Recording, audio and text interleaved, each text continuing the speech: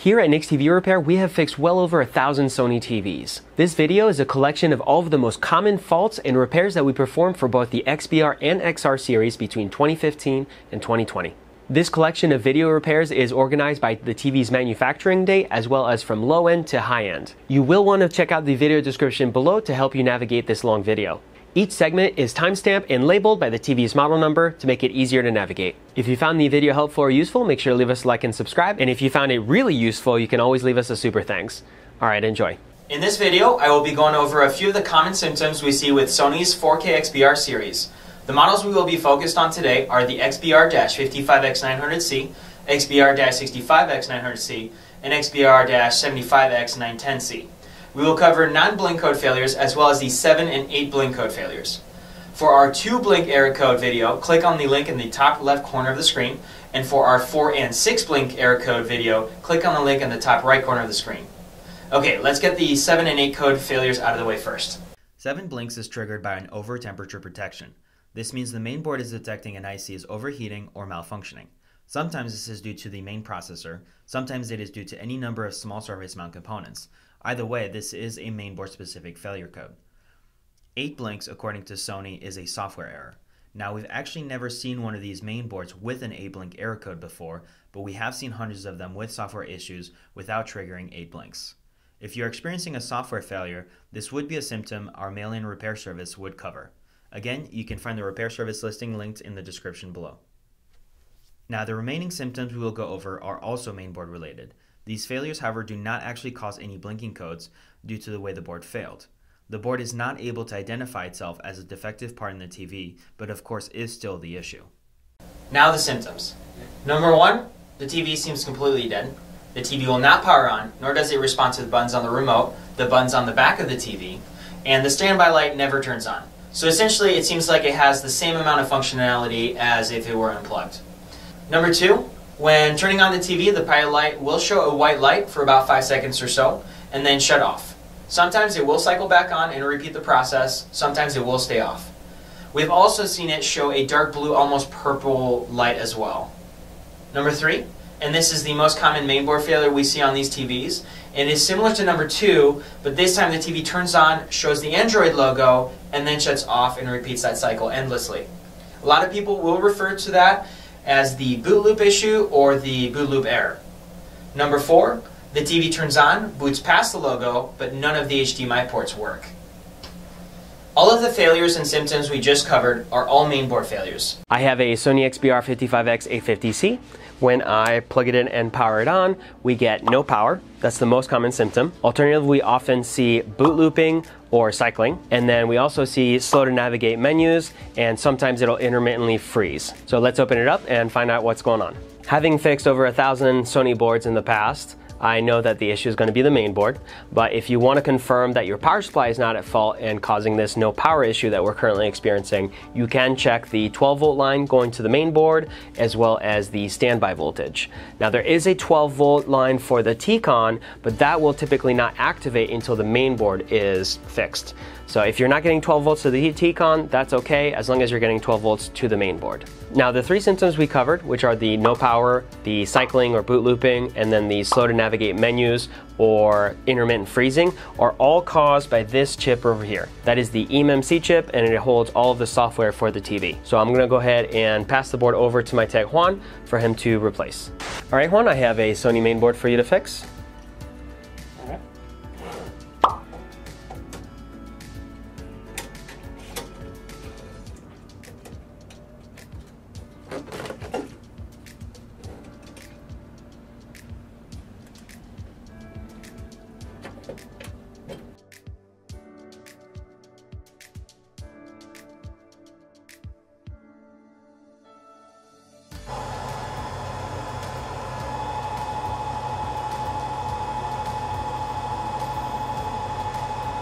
Alright, so I've already put some flux on here, and I'm going to get ready to remove the old solder.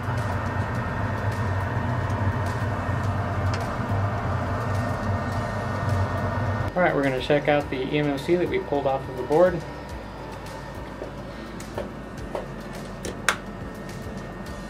See what the life report is.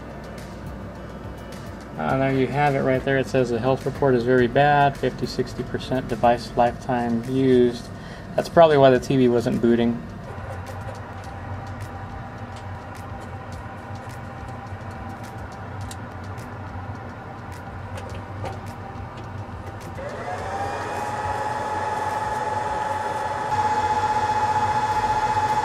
Looks like it's all good. There you go. Thank you, Juan.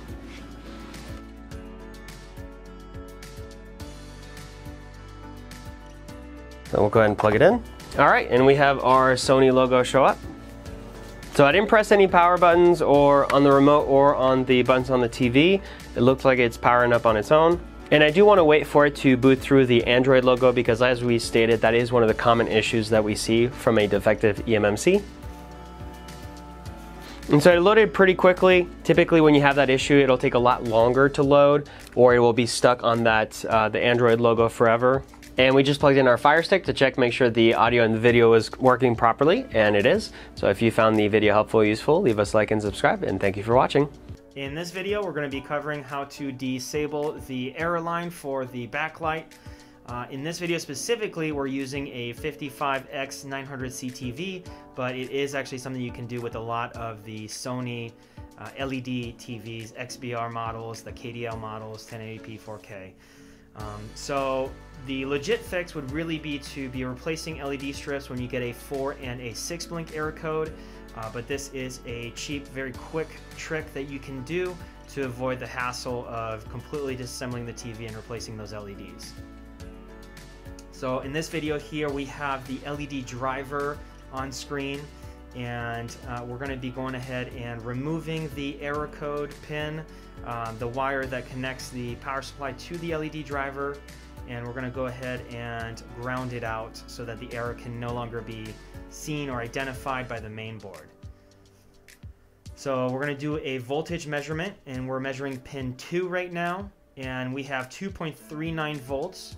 So that means that it is detecting a fault, and because of that, right now we're getting that 4 and or 6 blink error code.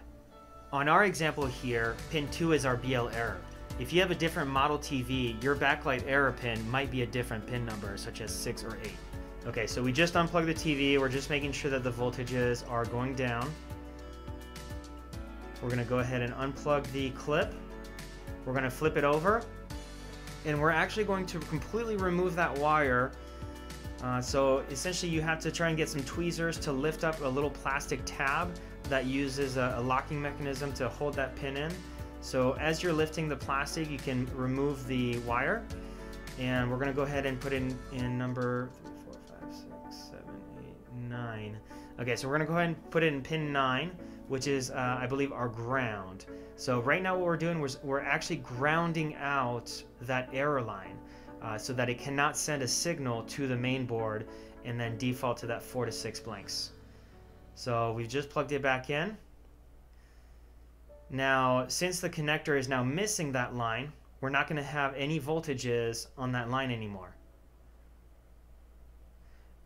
And let's go ahead and check the line itself. So this is essentially, we're doing a measurement to ground, and we're making sure there is no voltage. So essentially at this moment, we've just disabled that error.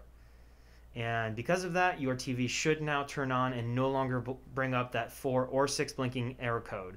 And you should be able to enjoy it for at least a few more months to a couple more years before the LED failure becomes too severe, at which point you will have to completely replace those LED strips. I have a Sony model XBR-65X900C here today, and the common issues we see are the TV has no power, completely dead. Sometimes it will turn on, show the Sony logo, and then it will turn off and back on, do that cycle endlessly. Sometimes it will boot past the Sony logo, it'll show you the Android logo, but then will shut off and of course repeat that endlessly. Those are the most common issues we see with the XBR-900C models, and we're gonna be showing you how to fix that. Okay, so it just got stuck. Now it shuts off, and then it's gonna turn back on. There we go. And it just does that endlessly. So let's go ahead and get the main board out of the TV and show you how to fix it. We'll also have a video linked on how to remove the main board if you're having any issues with that. For the common faults we described earlier, which are the completely dead, no power, the cycling, or if it just loads the Android logo endlessly, those are going to be faults we cannot use a multimeter to detect. The reason for is because this is a software failure. The software failure is coming from this chip over here, which is called our eMMC chip. It holds all of the software, it's defective, and needs to be replaced. So we're going to be putting a brand new chip on there with fresh factory default software, and that should fix it. So let's go ahead and do that. All right, so Nick has handed me the Sony board and we're going to replace the eMMC.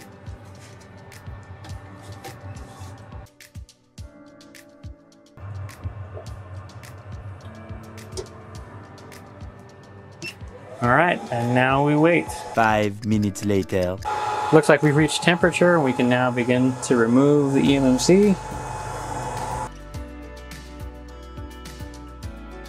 We'll go ahead and add some flux to this so we can go ahead and clean the old solder off.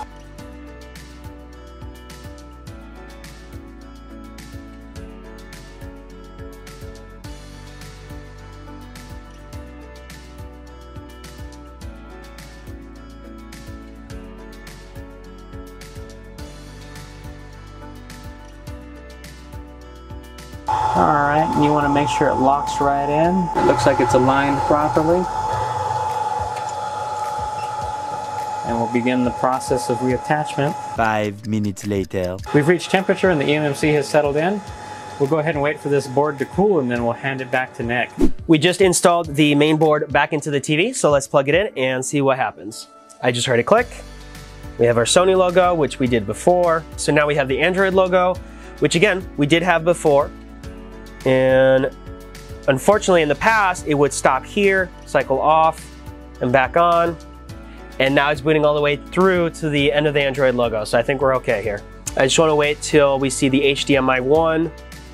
There we go. All right, so it looks like we have a proper repair. We were able to successfully fix the cycling issue by replacing the eMMC on this main board. If you have a circuit board that is having that fault, we'll have more information on how you can send us your board for repair in the description down below. If you have a amber and green light flashing at the bottom, which you may, you will want to watch the video at the bottom next, which will show you how to pair the main board to the TV. If you have other faults like a 4 or 6 blink error code, you'll check out the top one, and that'll show you exactly how to fix that. If you found the content helpful or useful, leave us a like and subscribe. Thanks for watching. I have a Sony model XBR-65X900C, which is experiencing the 4 and 6 blink error code. So this is an LED strip fault, and we're going to be showing you today how to replace those LED strips. We do have a quick trick video available that'll be in the top right corner, but that one is only how to disable the 6 blink code and is not necessarily a proper fix. This video will go way more in depth on how to properly fix that problem. So if you do try that trick and it does not work, or you have the flashing like we're going to show you here in a second, this is going to be the video for you. So I just turned it on a second ago and it takes a moment to boot up. Okay, so at first the picture looks okay. With this model specifically, the bottom left corner starts going dim after a few seconds. It just did right now. And then typically a few seconds later, we get some intermittent blinking, okay? And then eventually shuts off and we get either a 4 or a 6 blink error code. We've already done a video on how to open up the back cover, so if you want to check that one out, it's going to be in the top right. So we've also just removed the main board. If you don't know how to do that, or if you're having any troubles with the clips, you can check out another video we have in the top right corner as well. So our next step is going to be removing a lot of the accessories and other parts of the TV that are currently on top of this silver shield. The LED strips are behind it, so between the screen and the silver shield. So we're going to start by removing some of the speakers and some of the shrouds that are on top and preventing us from accessing some of the screws. I'm going to start by removing the plastic shroud over here. The screws are a little bit smaller, so I did have to replace and swap out the drill bits. So we'll go ahead and get these out. Let's see, and this should wiggle out as well. We'll go ahead and do the same on the other side now.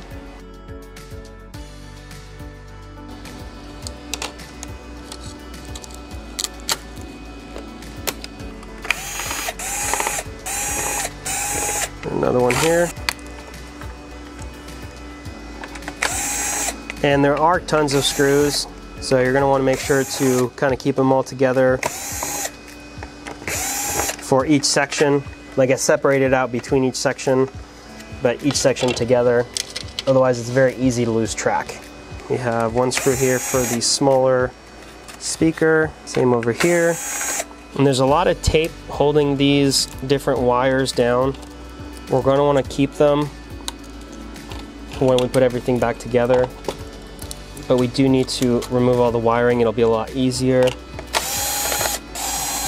So we have 4 speaker screws.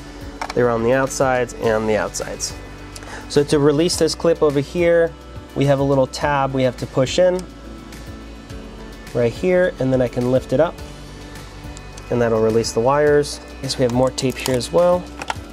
All right. And I'm gonna keep this screw with the speaker screw since that kind of all goes together. We're gonna also remove the IR and Bluetooth. So now the buttons, wires, the IR, Bluetooth, everything is coming out in one piece. Our next step is going to be the T-Con board. So we're going to go ahead and remove the clip right here and the 2 ribbons. So these you have to press on the sides and wiggle out. We'll remove the tape.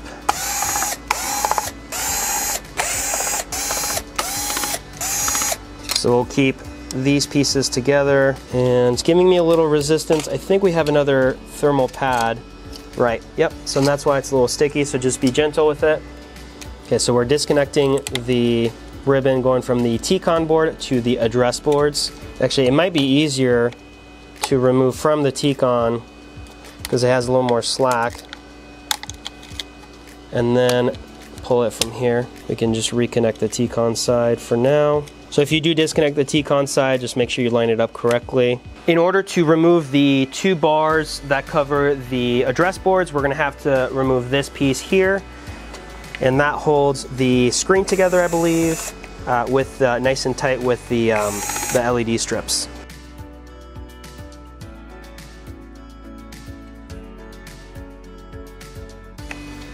All right, so this part should just wiggle and slide out. Okay, and now we can go ahead and remove the covers to the address boards.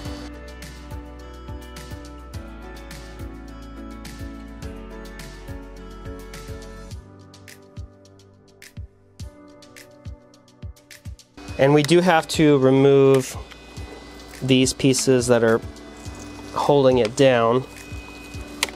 So the reason for it is because we need to lift it from this side first. And then we can kind of wiggle it out a little bit. There's a couple clips on the bottom here. There we go. That hold it in here. So that's why we can't lift from the bottom, we have to lift from the top.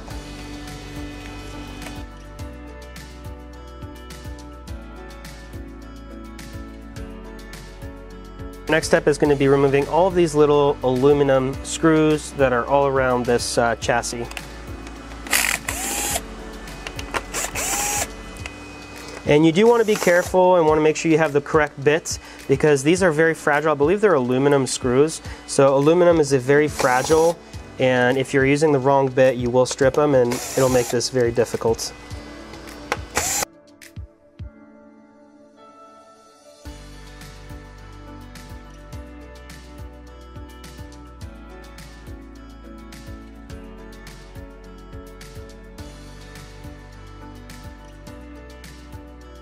I think we're all set. So the last few sets of screws are below the address boards. So we'll flip these over like this.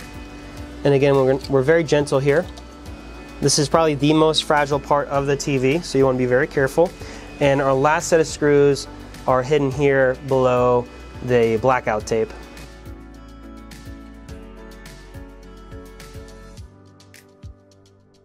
So let's go ahead and lift this up. Nope, that's not lifting. Okay, I am noticing, so these screws don't technically need to come off, but this one does have a washer that is larger than the gap. So I'm gonna have to remove this bottom one here. And I also am realizing there's one more piece of tape right on the corner we need to remove. And that should release this whole aluminum platform here. We have all of our screws out. We've removed the tape. and when I try to pull this out, it's giving me a lot of resistance. So I went and double checked, and I made sure we don't have any more screws or tape, but it is giving me still a lot of resistance. So I'm kind of just gently wiggling it out, and I don't believe there actually is anything else holding it in. I think it's just lodged in there really well. This side comes out a little easier. There we go. And I'm being very careful right here because this is where our LEDs are. So let's lift all this up now.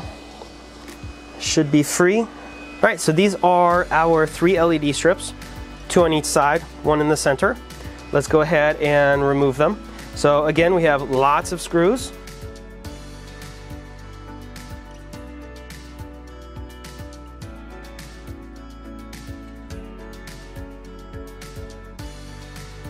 All right, now we're going to remove the Kapton tape.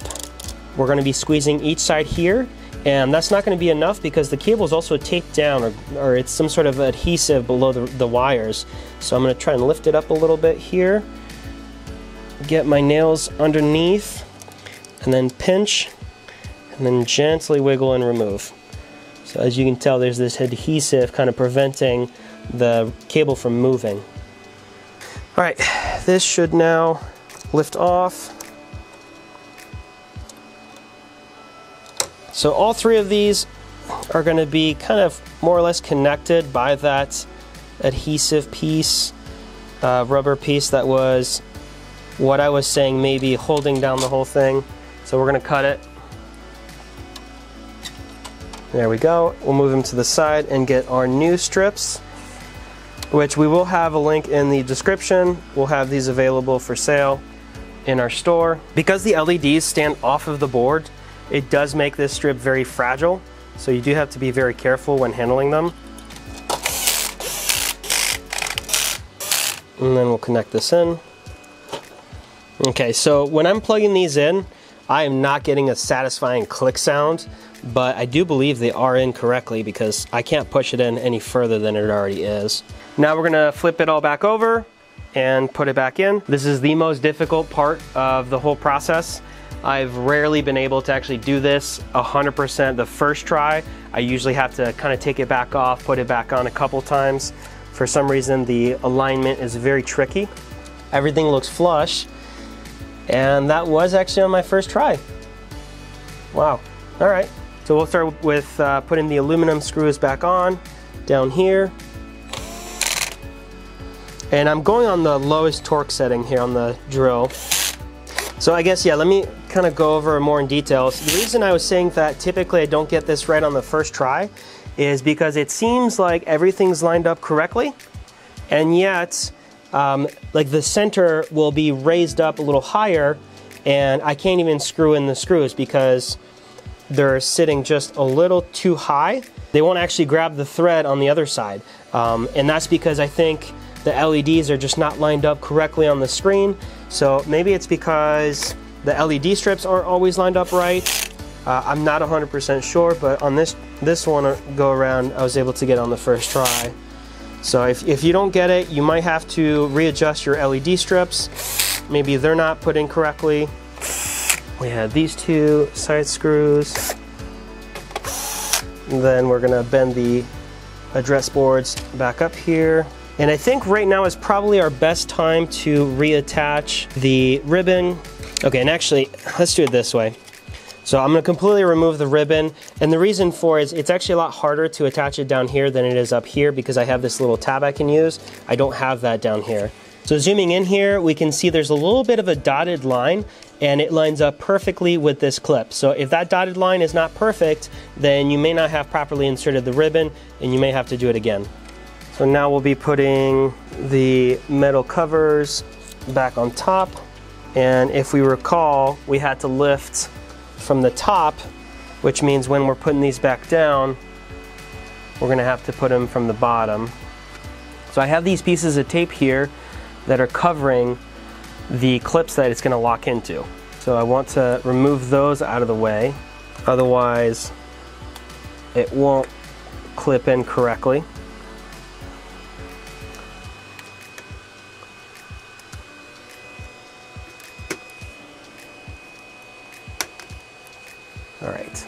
So actually, in order for it to properly fit, my table doesn't come all the way out to the screen, so the screen is sagging a little bit. I actually have to slightly push the screen back up for all of it to connect properly.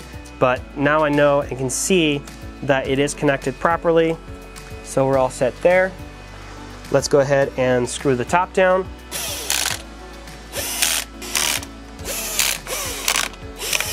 We'll do this edge one. So I believe our next piece is the bottom bar here. Okay, just want to make sure everything seems right or feels right. Okay, the bar is not quite, maybe it'll settle in. So the bar is not coming in extremely flush, but I do remember that when I was unscrewing it, it was kind of bending a little bit. So once we screw the screws in, it should be better. And I'm actually going to do the other one on the opposite side and then just start working my way in.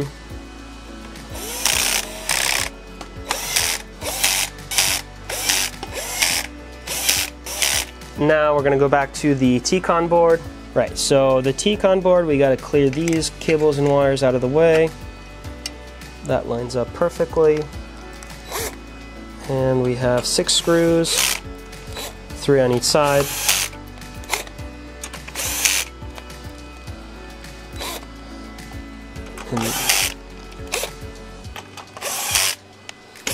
So these 2.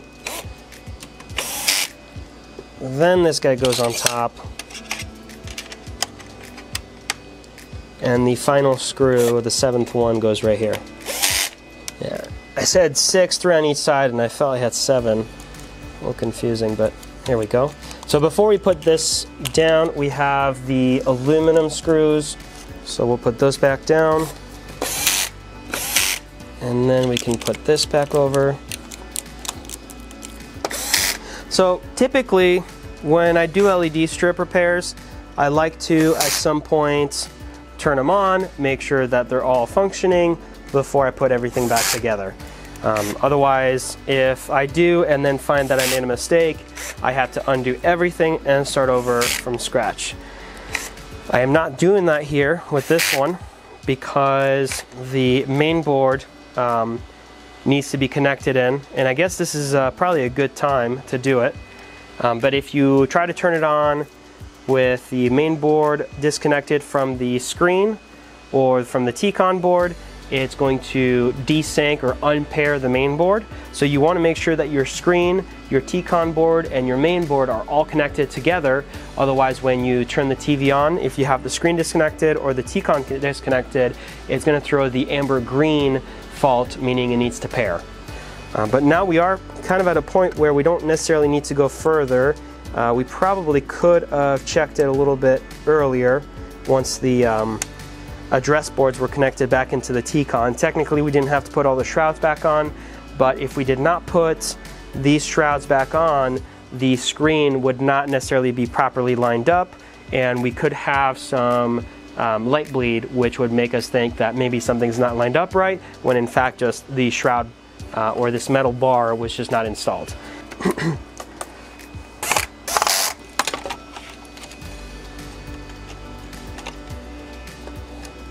So I haven't really installed this correctly. I'm just making sure that there's no metal sitting on top of any of the circuit boards. That's really my only concern right now. But at this point, we have the main board back in. I only have a couple screws. Everything that needs to be connected is connected. So let's power it on. So it's plugged in. Let me press the power button. Okay. And we have our screen. So yeah, at this point we did start getting some flickering to occur, and right now we're not getting any flickering, and we're not getting any 4 or 6 blinks like we were getting before. Okay, and we're on HDMI 1, and it looks like we have good picture, no flickering, and no blinking code. All right, but at least we know it works, and we don't have any problems with the way we've set things up so far. All right, and if I recall, we had 4 screws. It was on the outside.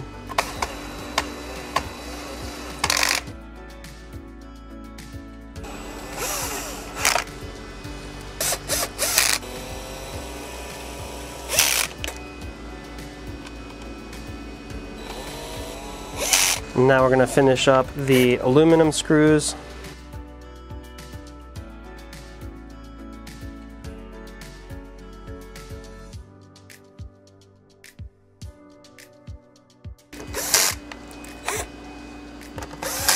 And I think there are two that are hidden behind the main board. So in order to get those, we'll have to backtrack a little bit. So I missed one under the wires right over here. And I realized that this is actually a piece that's more easily installed when the main board, or removed when the main board is actually not in the system. So typically, the easier way to do this is having the main board removed before we put this piece. But I guess I like to do things the hard way.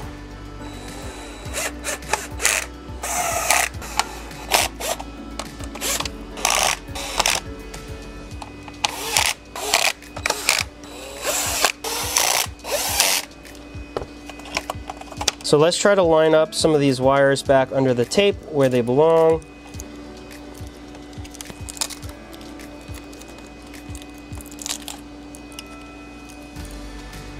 This one over here went into this clip.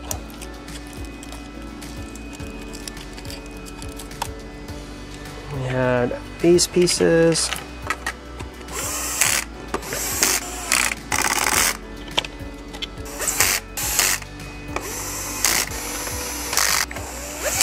So what I'm thinking is actually we're going to have to remove these 4 screws, and it should make it a little easier for us to slide this where it belongs. Yeah, that's a lot easier. All right, and then this piece, let's see, slides similar fashion. All right, for that last one. So this is able to slide, and that's one of the locking mechanisms for removing the back cover. And then this last one goes right here, locking in the buttons. So same on this side. We're going to remove these 4 screws. This should slide on.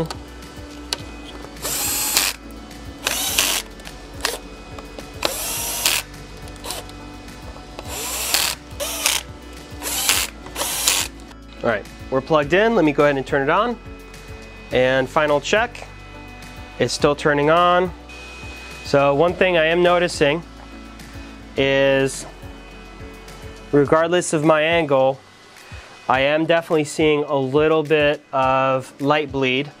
So the reason we're getting light bleed is because this little black foam strip that we have in front of the LEDs on the original strips but do not have on the replacements. So this little foam strip I've tried to remove. Unfortunately, the adhesive on the back is no longer sticky, so I can't use this one and put it on the replacements. We have tried finding and buying some replacement strip for the new LEDs, but unfortunately have not been able to find any adequate replacements. We've talked to other techs. They're also coming up empty-handed. So if you have any information on this, let us know in the comments down below. We'd love to hear from you and know where we might be able to find this replacement piece. Otherwise, if you found the video helpful or useful, leave us a like and subscribe. Full disclaimer, this video is officially over, regardless if this board works or not. This is definitely a board that's not worth fixing.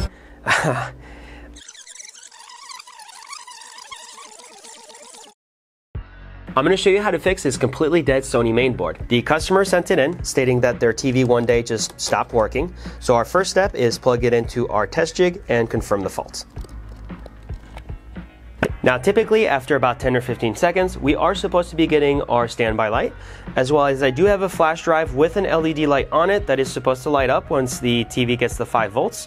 And lastly, our optical light is also supposed to turn on. None of those 3 lights are currently turning on, thus confirming that this mainboard is not turning on and activating as it should, and is indeed the fault. Now there is something else going on with this mainboard that we haven't told you about yet, but first let's go ahead and take a look at it at our test bench. The most common cause of the dead no power symptom is the eMMC chip. The easiest way to diagnose it is to remove it and install it into our memory diagnostic tool.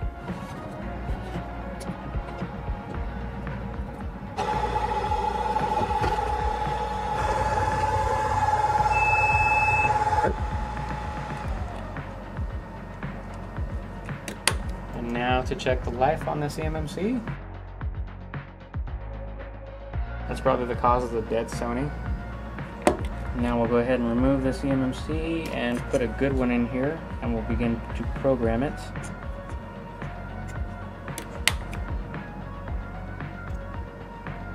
Programming can take between 15 to 20 minutes, so in the meantime, let's finish prepping the board.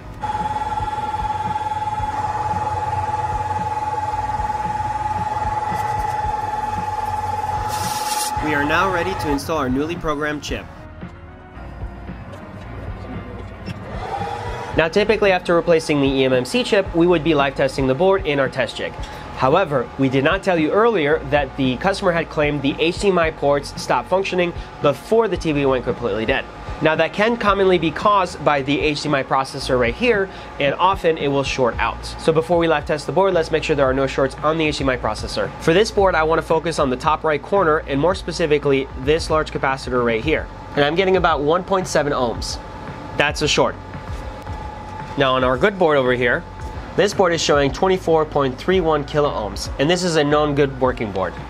So we'll go ahead and replace the IC chip and then recheck the capacitor for shorts. I've been preheating the main board with our bottom heat at 300 degrees Fahrenheit. Now I'm going to add a little bit of flux. And with my heat gun, we're going to be doing about 375 Celsius at 100% air. Okay, we're having a little bit of a hard time. I'm going to bump it up to 400. Starting to get a little give. There we go.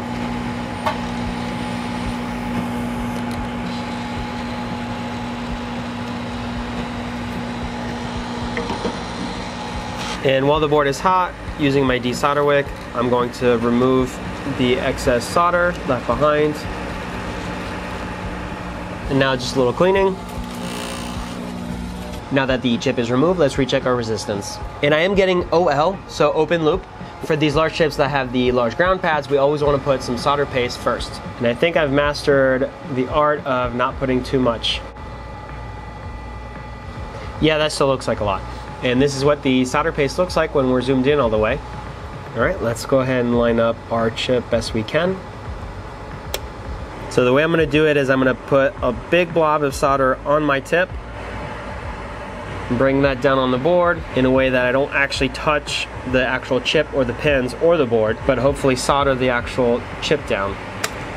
So now, in theory, it should be locked in on those, I guess not one, but 4 or so pins. And if I adjust the chip up here, yep, I'm getting some resistance now. So I can go ahead and lock in this top left pin. Actually, before we start soldering, I did notice we have a couple bent pins, like the one down here. So we'll want to go ahead and straighten those out first. And it usually is going to be those corner pins that get hit.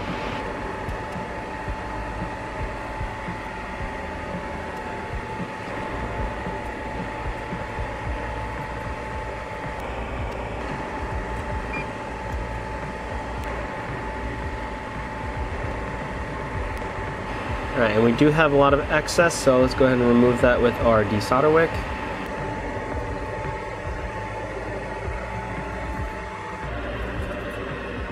So actually, we're going to just tack down a few more pins on this side, and finally the right side. So the reason we're going quickly and we're not doing a perfect job is because I still need to actually solder down the centerpiece, the grounding pad, with the hot air. And if I get everything perfect, it might get undone while I do the hot air. So I just want to get a few of the pins down first. Alright, so we're going to be doing the same amount of heat. And I'm going to be pressing down a little bit with my tool. And I think we've actually already reached temperature here. Alright, and now I can go ahead and perfect my soldering. And this is our final side, which I don't remember if I did a rake check yet, so let's go ahead and do that now. Okay, perfect. I did remember we soldered it, but I didn't remember if we had checked it. Before we check the capacitor, let's go ahead and do a little cleanup. There's a lot of flux everywhere. And we're getting about 34.8 kilo ohms. So now our short is gone, we're getting an appropriate reading.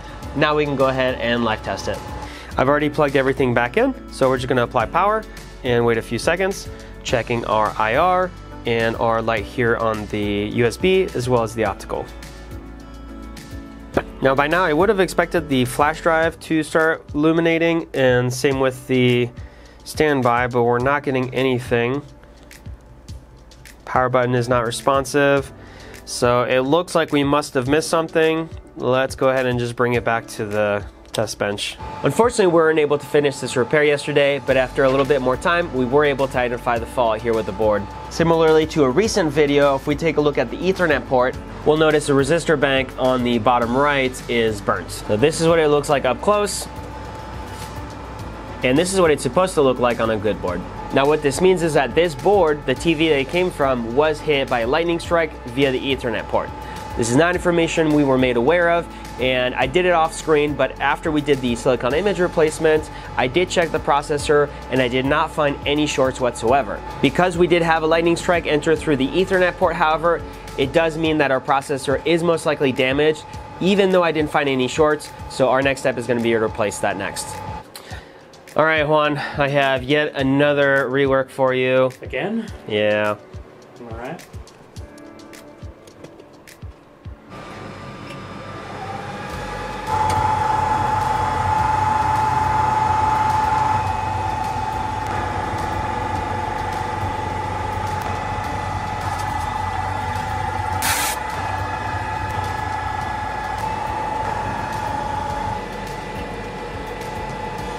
Full disclaimer, this video is officially over regardless if this board works or not, because I'm pretty tired of working on this board. So hopefully it works, and it's not.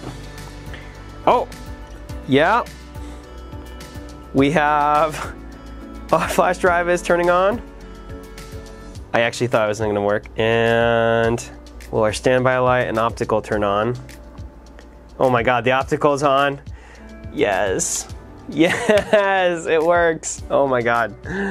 Thank God. Whew. All right, so the Ethernet's not working still, even after replacing that resistor, and I fear that there's some inductors and additional resistor banks that need to be replaced, but we're already getting to the end of the day, so we'll just go ahead and check for now our HDMI ports, since we haven't been able to do that since the HDMI processor replacement. And we have our Fire Stick working. If you found the video helpful or useful, make sure to leave us a like and subscribe, and thank you for watching.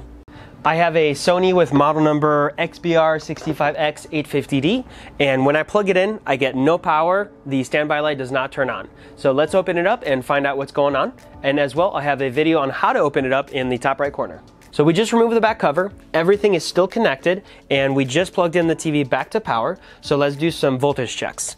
I have my negative lead to ground, and looking at the legend over here, it says the third pin on the bottom row is our standby 3.3 volts. So let's go ahead and give that a check. And as you can tell on the multimeter, we do have that standby voltage. And I want to check also our 12 volt line, which if we look over here is the 4th, 5th, 7th, 8th, and 9th pin on the bottom. So we'll check those down here. Oh, I'm not making contact. Let me try again. Okay, here we go. And as we can see, we have the 12.8 volts. So what that means is our power supply is providing power to the main board, but the main board is not allowing the set to turn on completely, and also is not allowing the standby light to even turn on. Now, we did do a diagnostic and we did confirm the power supply is providing power to the main board, but something I do want to mention is a no power for the 55 and 65 inch models of the 850D series. I have never seen a power supply fail. Typically it is the main board. So let's take a closer look and see what could be going on with that main board. We have 3 items that could cause an issue. Number 1 would be the main processor that's located under the heatsink. Number 2 would be the HDMI processor to the right. And lastly, the eMMC, which is the chip that holds the software. This is the most common failure. However, it is also very difficult to identify. So we're going to do, by process elimination, check these 2 chips for shorts, making sure that everything's okay there. And if it is, then we'll know the eMMC needs to be replaced. So let's start by removing the heatsink. We'll flip the board over. Where are my pliers? And we have 4 pins holding in the heatsink. We'll go ahead and pinch them and push them through. All right. And now we're going to focus on some of the capacitors around the processor. Now, because the processor does not have any exposed pins, we're going to be checking some of the capacitors around it for shorts. And of course, the capacitors themselves are not supposed to be shorted, so if we do detect a short, it will be because the processor itself is shorted. So let's check over here and see we have 5.6 kilo ohms. We'll check this one over here. 1.3 kilo ohms. Let's check a couple of the small ones on the right side. Oh, and I think I detected something, but I could have actually just been slipping with my lead and making improper contact. All right, and we are getting 3.7, so that's better. We'll do another random check over here. And this one is showing about 35 kilo ohms, which I was not expecting the processor to go out. Typically, that only happens if there's a lightning strike, which if we do see that happening, usually the silicon image chip, which is the HDMI processor, is the one that'll be affected first. Now, when that happens, we will see 0 ohm on the capacitors around it. So we'll do the same thing, and we'll do a couple random capacitor checks. And I know that these capacitors are supposed to be shown around 35 ohms, and 33.6, so that's close enough. 33.8, 35.5, we'll check a couple more, 39.6. All right, so we know that the silicon image, the HDMI processor chip is not shorted, so that is not the issue, which means then by process of elimination, our eMMC over here will need to be replaced. So let's go ahead and get that started. I just had my technician Juan finish the eMMC replacement on the main board, and if you want more details on how we do that, you can check out our video in the top right corner. So we installed it back in, we put the TV back together, and we should be seeing our standby light turning on here. Hey, perfect, look at that. So the TV just turned on, we have a picture, which of course we did not before. So we'll go ahead and do some further checks, but right now it looks like we have a successful repair. If you like the video, if you like the content, leave us a like and subscribe. Thanks for watching. I have a Sony model XBR-55X850D, and it's having a HDMI no signal fault. I currently have a Fire Stick plugged into HDMI 4, and it's showing no signal. It's not detecting the device.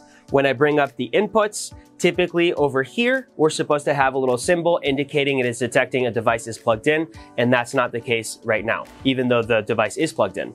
Now that we've removed the back cover, we can tell there's not actually much going on aside from the main board. We're going to be focusing on that circuit board and more specifically on the HDMI processor located right there. So let's go ahead and remove it out of the TV and take a look at it under the microscope. So we have our HDMI ports 2, 3, and 4 on the side. And as you can tell, we have these traces here that go directly from the HDMI all the way to the HDMI processor. So this HDMI processor, which is made by Silicon Image, is most likely our fault, and we're going to be checking some of the caps around it for shorts. So the reason we do that is because if the caps around it are shorted, it means that actually the chip is the real fault, the real short. So for example, looking at this resistor right here, we are getting a beep, which indicates a short or a resistance lower than 50.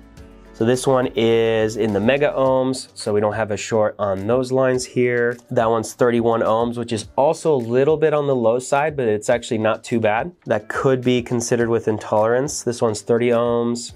Like I said, we're supposed to be seeing about 40 to 50, and 30, 1.35, 45 kilo ohms. So those are actually good.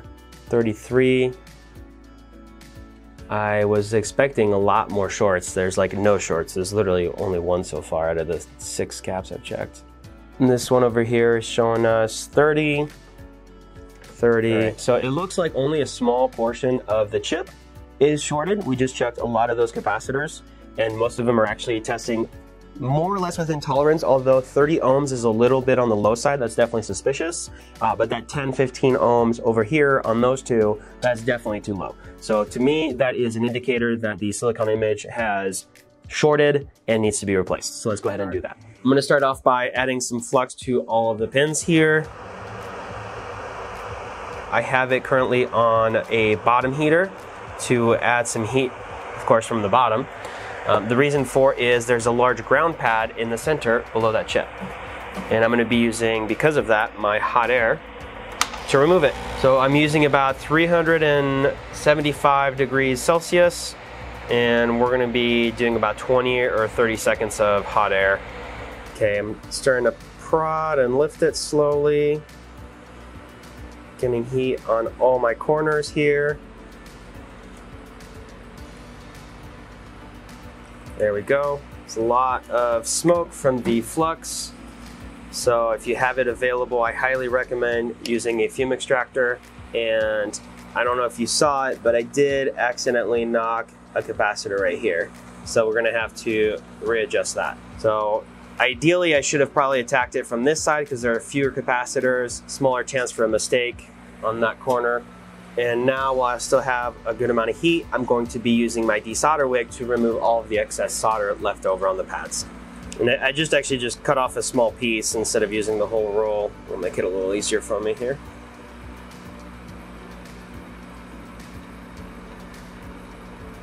Okay, and then, because I'm left-handed, I'm just rotating the board 90 degrees to do this last side. Now I'm going to go ahead and do a little cleanup, remove a lot of that old flux that's burnt up, and we're going to put some new flux here in a second.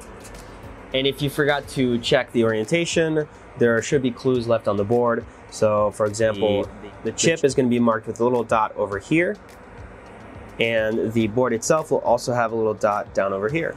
So I'm just putting some solder paste on our ground plane over here. And what this solder paste is essentially just tiny little solder balls kind of mixed in with some flux. And that'll allow us to solder the bottom ground pad to the board. And we're gonna put our chip down. So now this is gonna be a little bit more in-depth micro soldering, so we're gonna change cameras.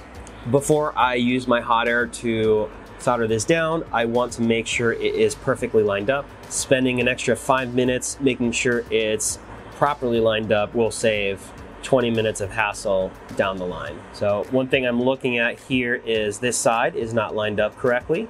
The bottom is, but the left and right side are not. It's sitting a little high. So we're gonna slide it down just a smidge. I'm going very slow. And I think that looks good. So it is exactly where I want it. And one more thing I'm gonna do here is just tack down a couple of the corners or a couple of the pins. And the way I want to do it is I want to add solder to my iron, and I want to solder it down without the iron actually making contact. So what I mean by without actually making contact is I'm putting a big blob of solder on my iron tip, and I want that solder blob to touch the pins and the board, but I don't want the actual iron to touch the pins or the board, because if it does, I'll cause it to move. There we go. Perfect. So essentially the blob of solder I have is an extension of my iron. Oh, the whole board moved, not the chip. So that's okay. Now that we have it kind of tacked down a little bit, I'm gonna add flux just on those little spots. I'm not gonna add flux to the whole chip yet. We've been preheating the board for a few minutes now, so let's go ahead and hit it with some hot air.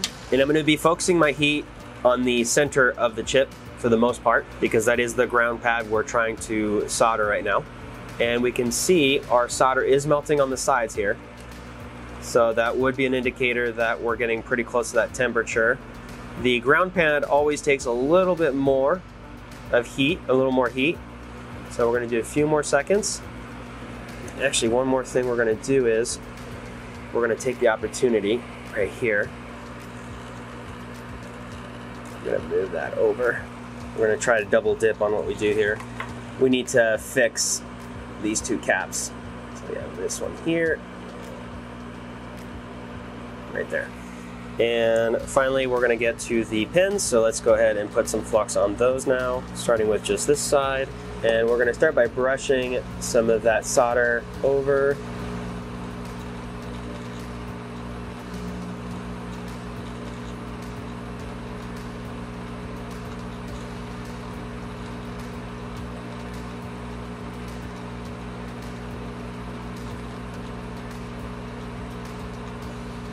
And we have a couple bridges left over. I'm gonna try and fix There we go. And we have one more over here. Move it around a little bit.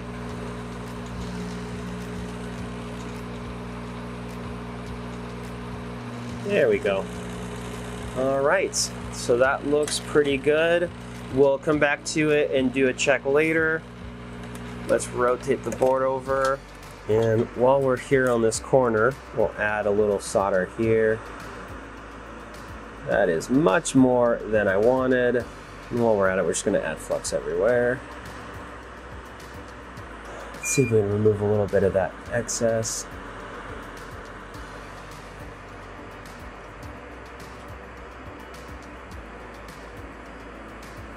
There we go. All right, that should be good for now.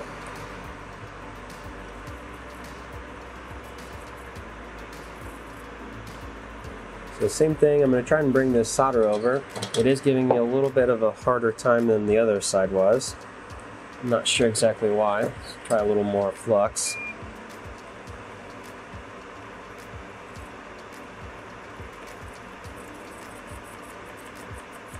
Oh, you know what? I know why. I turned my bottom heater off a little earlier, so I have less assist, and heat transfer is key to all soldering. And I don't know if you can tell, let's zoom in a little more, but I'm getting solder on the pins, however, it's not connecting to the pad. So the solder is, I mean, I can see the shiny solder on the pin, but the pad is still very dull. So I'm having to like push the pins down to kind of force that contact. So I don't know if maybe some of the pins on my chip are bent, or if the board is just not flush and it's warping a little bit from the heat, which can happen. But I had to physically push down on some of those pins to make that proper contact. That does look good now. Let's rotate one more time. We have two more sides. So this side I did not have any solder, so we'll have to add all fresh solder. We'll do the same thing. We'll start on one edge.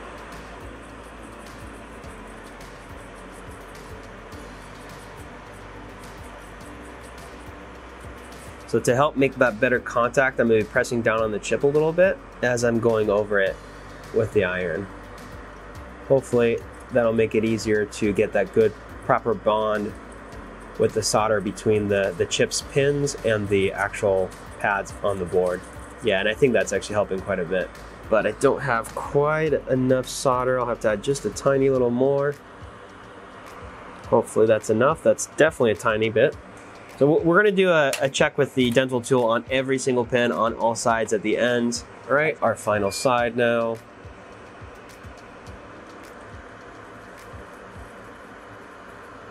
I'm just trying to spread it out a little bit here. When I flow and I go this way, I glide over the pins and I will not bend or hit any of them. If I go this way, my tip could actually get caught on one of the pins and bend it. So going this way is actually very dangerous, because if you solder a pin down bent, it can be very difficult to correct. All right, we're gonna use this technique again.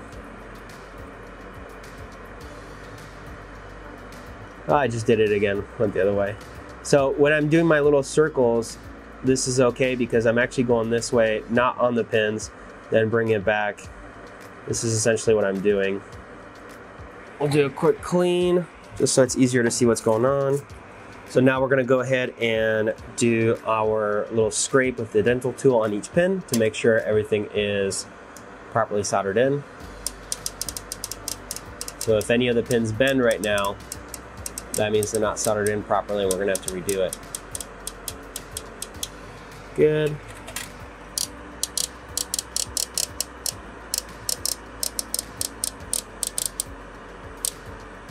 Also good.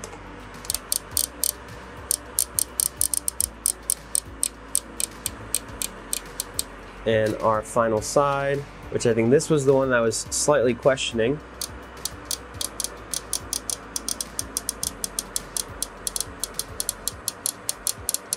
And also good. All right, so we can go ahead and put it back in the TV.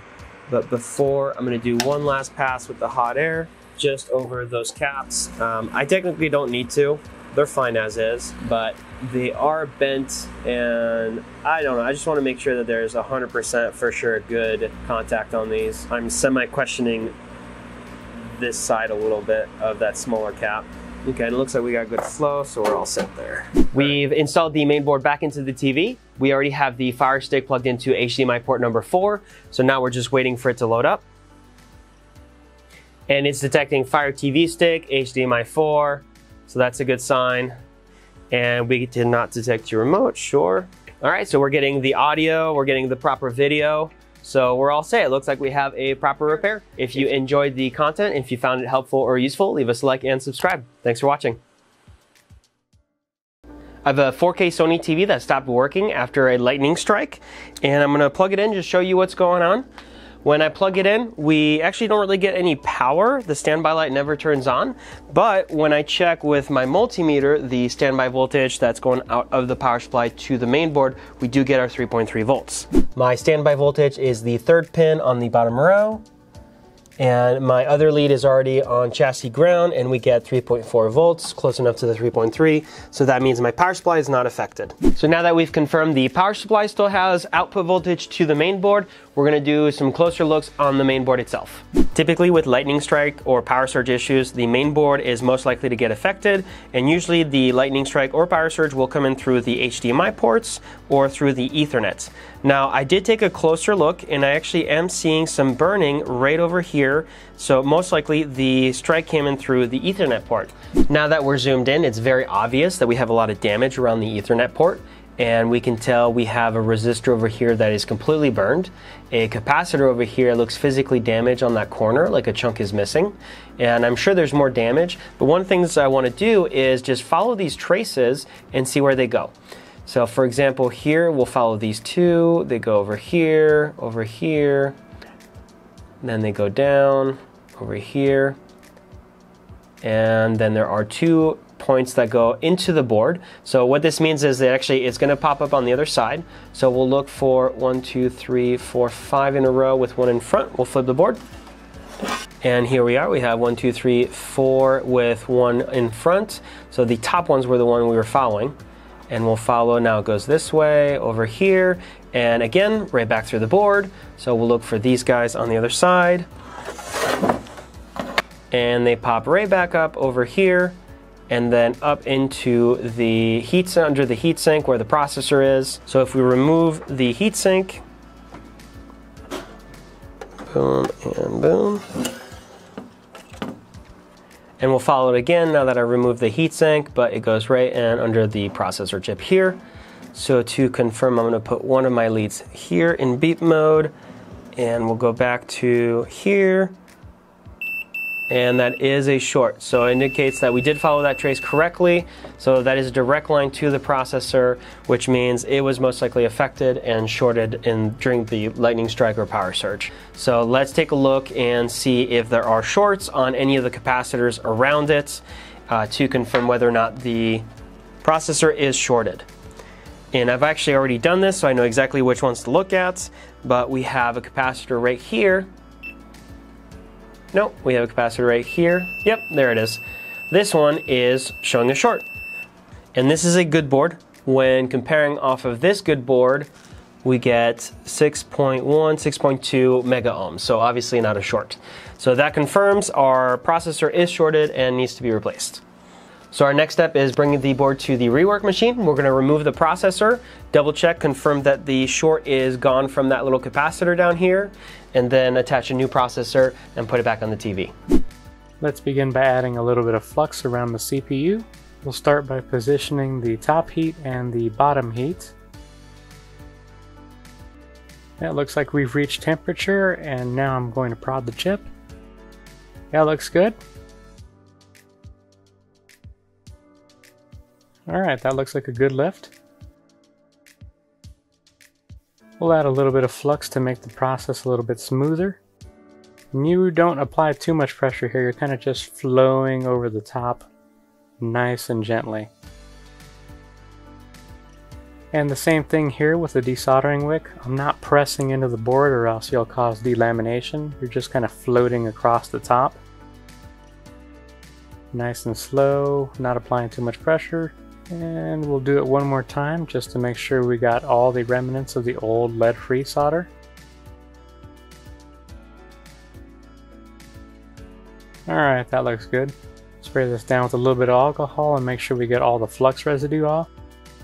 And now we'll apply some fresh flux. Alright, I think that looks good. Let's go ahead and pop on that new chip. Got to make sure this is aligned just right. A lot of the times it'll just fit right into the grooves and you'll know it snaps right in because it won't move from either the top or the bottom or the side to side.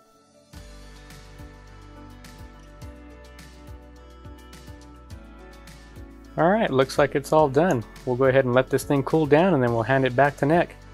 Now that we've installed the new chip, let's do a check for resistance and see if our short is still present. And we are now getting 9.48, 9.5 mega ohms. So that means the short is now gone and the TV should in theory now work. And actually, before we do plug it in, I want to make sure that there are no issues with any of the components here that could cause damage again. So real quick, we'll do a few checks on our capacitors. I want to make sure there's no shorts. And none here, none here. And I am in beep mode, so when there is a short, there's a beep. And no shorts here. So this is a 0 ohm resistor. These are inductors, so they're supposed to be shorted, so that's fine. And then this resistor over here most likely failed open, so we're not going to have any resistance. Right, and that's the case. Okay, so it is safe to plug in, and we'll come back maybe later to try and fix this, or we might do a different video for that, depending on how involved this is. I just finished installing the mainboard back into the TV, and I also did plug in a Fire Stick into the HDMI port number 4. As I had mentioned, often when we have power surges or lightning strikes, the HDMI processor can get affected, and even though we didn't find any shorts on it, I just want to be sure. And the TV is turning on, so we're all set there. That means we've resolved one of the problems. And we're also going to want to do some checks on the internet, see if the Wi-Fi at least is still working. All right, so it is detecting the Fire Stick, so it is booting in. We're going to navigate to our menu. Okay, please wait. All right. So navigating down to the settings. Network settings, we're going to double check the Wi-Fi, CenturyLink. Wi-Fi connected successfully, so we're in. Now that we've confirmed the Wi-Fi is working, we'll take the board back onto the bench and we're going to try and fix that Ethernet port and get it back up and running. Even though we didn't detect any shorts on the capacitors over here or this big one, they are looking a little bit damaged physically, so we're going to replace them. And we're also going to replace this resistor bank over here. So we'll remove first the components.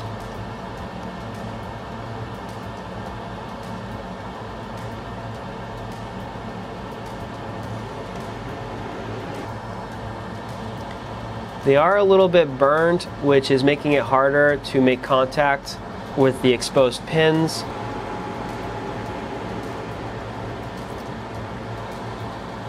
Now we'll remove all the excess solder.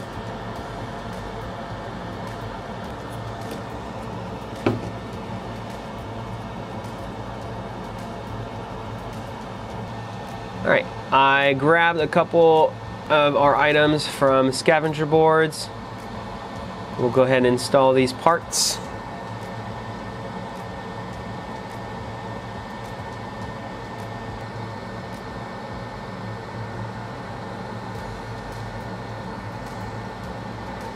And right now I'm only soldering a little bit of these, one of the pads, just to get them locked in because they're very small and they easily fly off and they're very easy to lose. So I just want to lock them in. All right, perfect. And now I can add a little bit of flux everywhere to make it easier. And I'm actually also going to switch over to a smaller tip.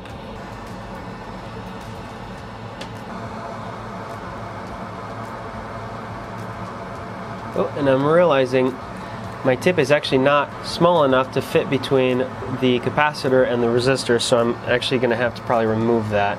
So we're actually going to use a little hot air because I have to remove that capacitor to then be able to properly solder on the resistor.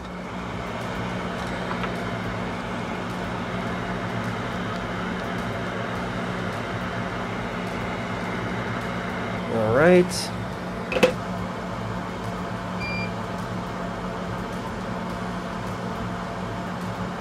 We have a little solder bridge here. There we go.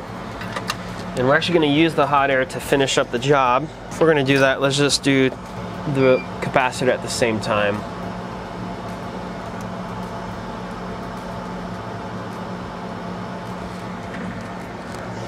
Alright, so we're just going to reflow essentially both the capacitor and the resistor bank here together. Can you bump me up to 400?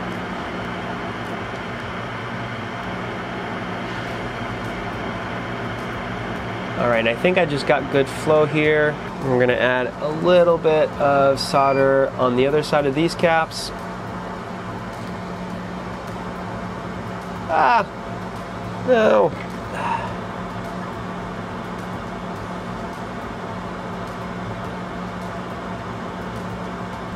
Alright, we're going to reflow those as well. Just going to put a little fresh flux again.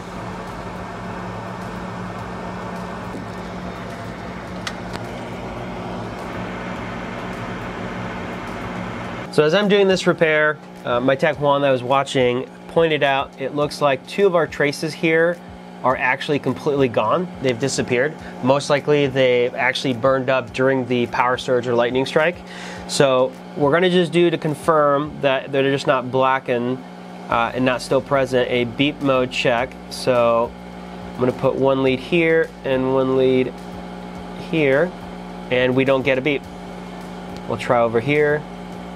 Still no beep, so there's no continuity. If we check over here with these guys, we do have a beep and we do have a beep. So these are good, but these two here are completely burnt off. That's going to be a lot more involved. For those of you that did see our trace repair video on the Vizio mainboard, you'll know how difficult that can be. So at this point, we're going to have to stop the repair, get in contact with the customer, and see if they want us to keep going, because that's going to have to be an extra charge at this point.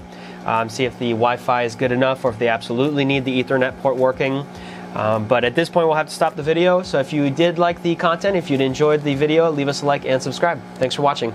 I have a Sony XBR-55X930D that is not turning on. In this video, I'm going to show you how to diagnose the correct defective board and how to fix it on a component level. There's going to be a little bit of soldering involved. If you don't have soldering equipment or don't know how to solder, don't worry, keep following along for the diagnostic, and I'll have a mail-in option available in the description. Plugging in the TV right now, typically after a few seconds, it does take a few seconds, but we should be seeing our standby light. Let me hit the power button as well. Let's take a look, and we still have nothing, and that is what we expected. Something else you can do is take a look at your optical lights. There is supposed to be a red light in there if everything's working properly, and right now it is not lit, so I'm not getting any power over here. Using the multimeter, we're going to do a few voltage checks. So I am in DC volts. We're going to use the chassis as our ground. And taking a look, I want to make sure that my power brick is at least sending power to the TV. So just making contact here, it looks like we have a steady 24 volts. All right. Then what I can do is I can make sure that this board over here is also outputting the 24 volts.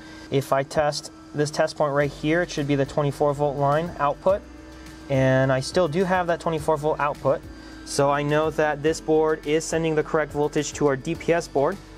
All right, so probing all of the wires going from the DPS board to the main board, not a single one of these lines has any voltages whatsoever.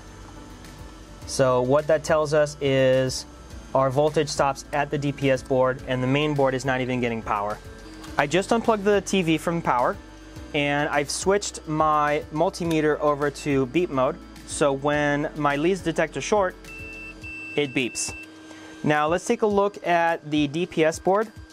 Zooming in a little closer here, there's a few things on the top right corner that we want to focus on. The first thing we're going to do is look at our fuse right over here. It's very small, and we're going to make sure it's shorted. And it is. A shorted fuse is a good fuse, so that's good news. And then the other part that I want to check is this IC chip right here. It is known to fail and short out. One way we can easily find if it is shorted is actually by checking the 3 capacitors to the right over here. And those 3 capacitors are shorted. That means we have a bad IC chip right here that'll need to be replaced. I'm going to get started by adding a little bit of solder to all of my pins, just to make it easier for desoldering when I'm going in with the hot air. And add a little flux.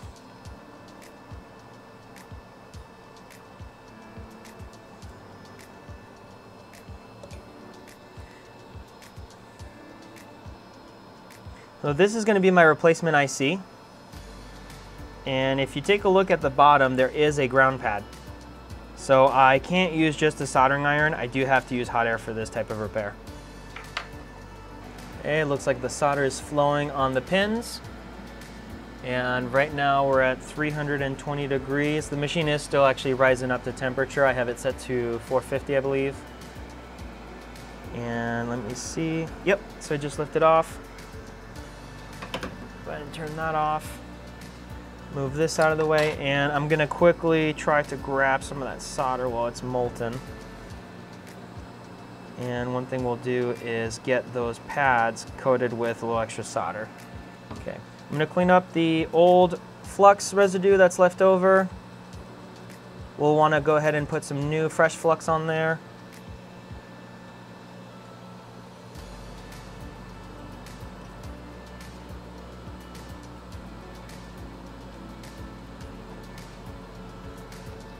And then we're going to line up our new chip.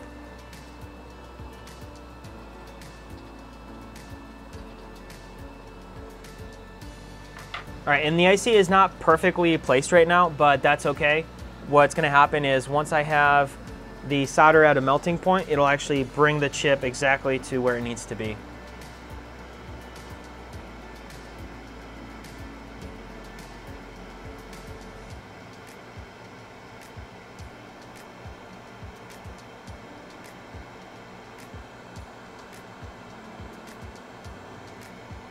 And I think we're reaching the melting point. Okay, that should be enough. And I'm just gonna touch up some of the pins with a little bit of extra solder.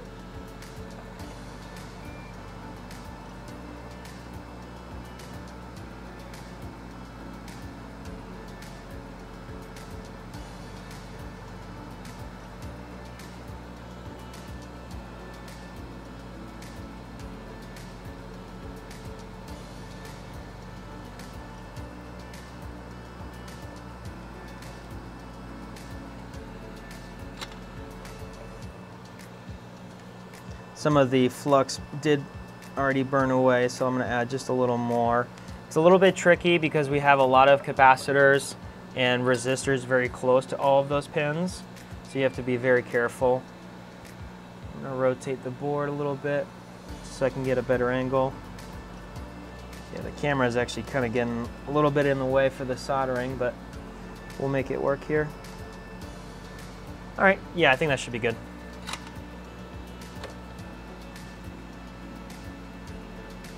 All right, I'm gonna do a little bit of cleanup.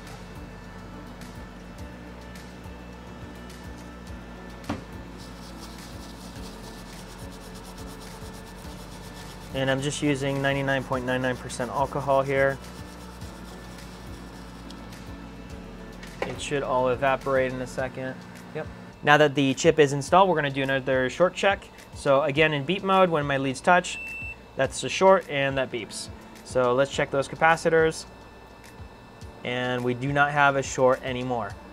So that means the short is gone. We have taken care of the issue and we can plug the board back into the TV. I just reinstalled the DPS board, and looking at our output voltage to the main board, we are now getting our 24 volt output. And also 3.4 volt. Let's plug it in and see what we get. Let's see. So I don't actually have a stand. Oh, here we go. It just turned on itself. Okay, so we have the Sony logo. The stand, there we go. Now the standby light is actually turning on, so it looks like it does take a second for it to appear. And then I just want to show you as well that optical light down over here is showing a red light there as well. So that's another indicator that we're getting power everywhere. If you found the video useful, please leave us a like and subscribe. Thanks for watching. Today I have a Sony 4K TV with model number XBR-55X930D, and it seems to have no power issue. Now, we did do a video recently with a DPS board failure, also no power, but this time around it's going to be something a little bit different. I removed the back cover and we're going to jump into some voltage checks. So I'm using the chassis as ground, and the first check I want to do is I want to make sure we're getting power to the main board. So I want to check my 24 volt line, and we are getting 24 volts. So we know that we have a good DPS board and that's not our issue. However, we still don't have any power. I don't have a standby light, my optical light on my main board is not turning on, and because we are getting proper voltage coming from the DPS board, I know that our issue is going to be with the main board. So our next step here is actually going to disconnect the main board from circuit. We're not going to do any more voltages on the main board right now. We're going to do resistance checks. So let's go ahead and disconnect everything and take a look. If you have any issues removing this board out of your TV set, we'll have a video showing you exactly how to do that in the top right. Now, before I start with my resistance checks, I'm actually going to need to remove this heatsink. I have 4 of these plastic pogo pins that we'll need to remove. I'm going to flip the board over, and with my needle nose pliers, I'm going to pinch and push those through.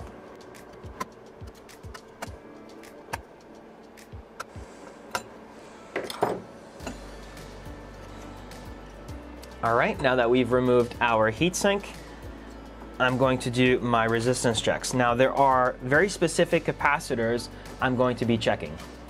The capacitors we want to specifically pay attention to are going to be these 2 over here, these 2 larger ones here, and then this one over here that's sideways.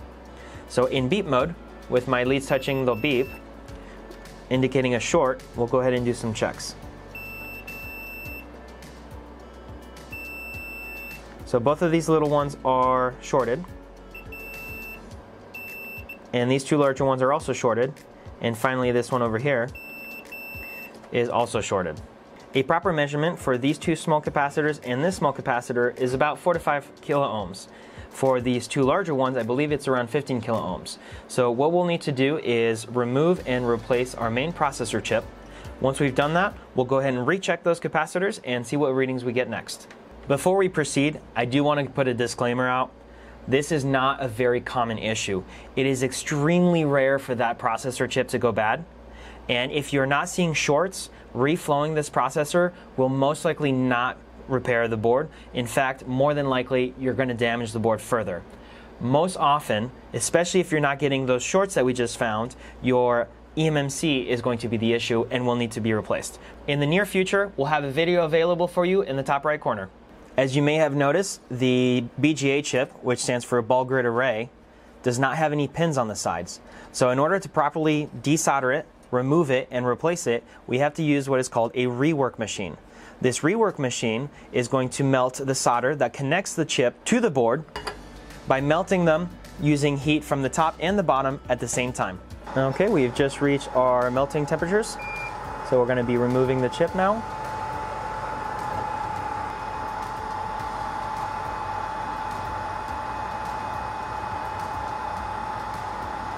And that's just a little bit of flux.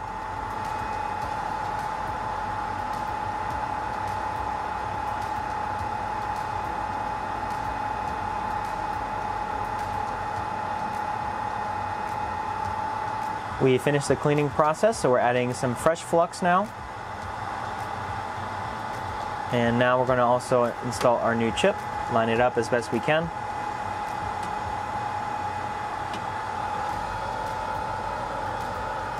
And we'll begin the reattachment process.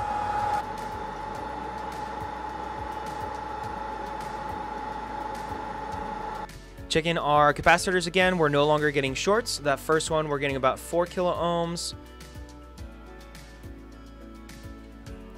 and the larger one's 5, 8, 10 kilo ohms, and lastly the sideways one we're also going to get about 4 kilo ohms is what we should get. I did clean off the old dried out thermal paste that was on there previously, and I'm going to put some new MX-4 thermal compound on our chip before we power it up.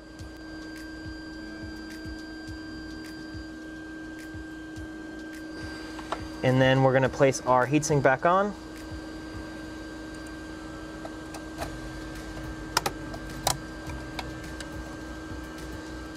And plug everything back in. All right, I've just installed the main board back into the TV. Let's go ahead and plug in and see what we get. It does take a second for it to turn on, so let's just be patient.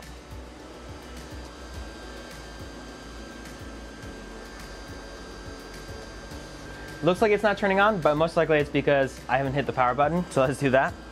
And we do have our white standby light. I just saw a glow. There we go. We got a proper repair. Thanks for watching. If you enjoyed the video, if you found it helpful or useful, leave us a like and subscribe. When I plug in my Sony 4K, I get no power. So let's open it up and find out why. We've already removed the back cover off of the TV set and have already done our voltage checks to rule out the power supply, our LED driver, and our DPS board. So we know those are good. And if you're not sure how to check it, you can always check out our video up here with more details. And our next step is going to be voltage checks on our main board. So let's go ahead and do that. Using my multimeter in DC volts, I'm going to ground to the chassis ground my negative lead and do a couple voltage checks. So checking the white wire, which is the bottom one, I should have 3.5 volts, which is our standby. And then on the fourth from the top, we should be getting 12 volts, which we are. So that's just a confirmation that we are getting proper power going to the main board. Our next step is to check our processor to see if it is shorted and the cause of our dead no power symptom. I've just removed the heatsink off of the main board, and now I'm going to be doing some short checks on some of the capacitors right below. I'm in beep mode, so when I detect a short, we get that beep sound. Now, looking closer, we're going to be checking these two over here, and we get no beep, as well as these two larger ones with, again, no beep. And finally, this little one over here to the right. And again, no beep. Because we didn't find any shorts, we know that our processor chip is not the issue. This only leaves the eMMC chip as the only possible fault of our dead no power, since we again had proper voltages coming in from the DPS board. Let's go ahead and replace our eMMC chip and see what we get. We've reached our melting temperature and are ready to remove the chip.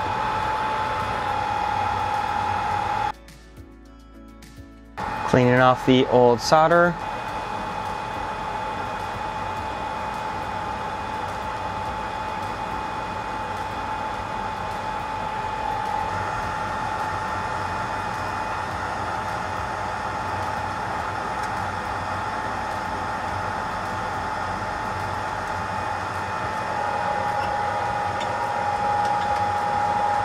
We just reached our temperature and the chip has just attached itself to the board. We're now going to let the board cool off, and once it is cool, bring it back to the TV to live test. We just got the main board back into the TV, so let's plug it in and see what happens. And it does take a second for the TV to turn on, so let's be patient. And I'll go ahead and press the power button with the remote. And we do have our white standby light, which we did not have before. And we have picture on screen. So it looks like the eMMC replacement did fix the TV, and we have a proper repair. If you found the video useful or helpful, leave us a like and subscribe. Thanks for watching. In today's video, I'm going to be showing you how to transform this main board that belongs to a XBR-75X940D into a main board for an XBR-65X930D. If you take a look at the boards very closely, the only difference is just the type of heatsink that they use. Every other component on the board is identical. I just installed the main board back into the TV, so let's plug it in and see what happens. We're getting the amber green light on the standby light at the bottom of the TV, which means the main board is not paired to the TV itself, so we're gonna have to do that. For those of you that don't know how to do that, we'll have a link in the top right. It looks like the pairing procedure is not taking. We still have the amber green. We tried a few different times, and no matter what we do, it just goes back to the amber green. So what we're gonna do is an eMMC repair.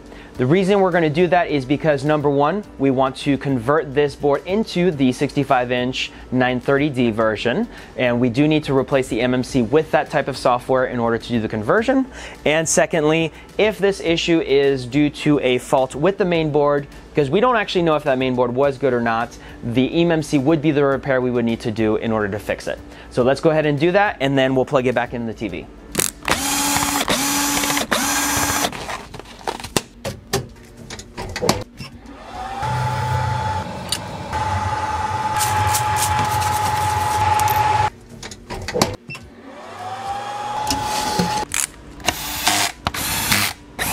Now that we've replaced the eMMC and reinstalled it in the TV, let's power it on and see what we get. So it's turning on, which means that the eMMC conversion did work, and now we have a XBR-65X930D mainboard, even though originally it was a 75X940D. So let's go ahead and do a little bit more testing, make sure everything works.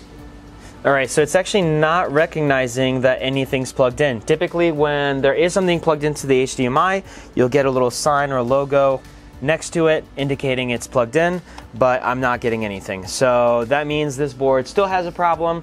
We have an HDMI failure, so let's go ahead and take care of that. With the main board on the test bench under the microscope, we're going to be doing short checks around the HDMI processor.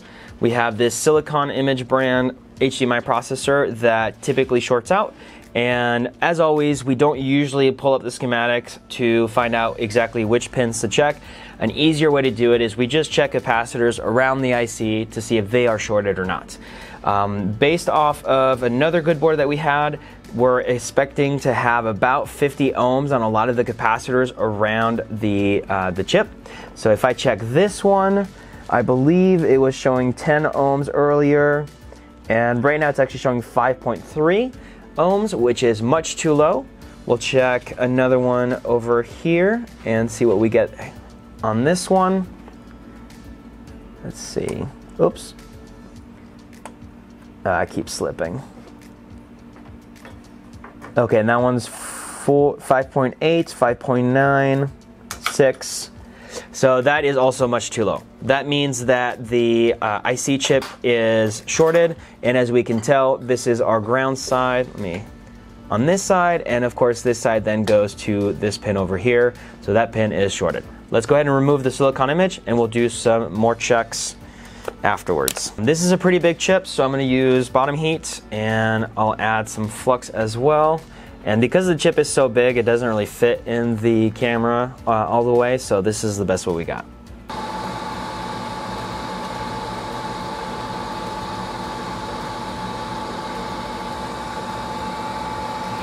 All right, that got real smoky.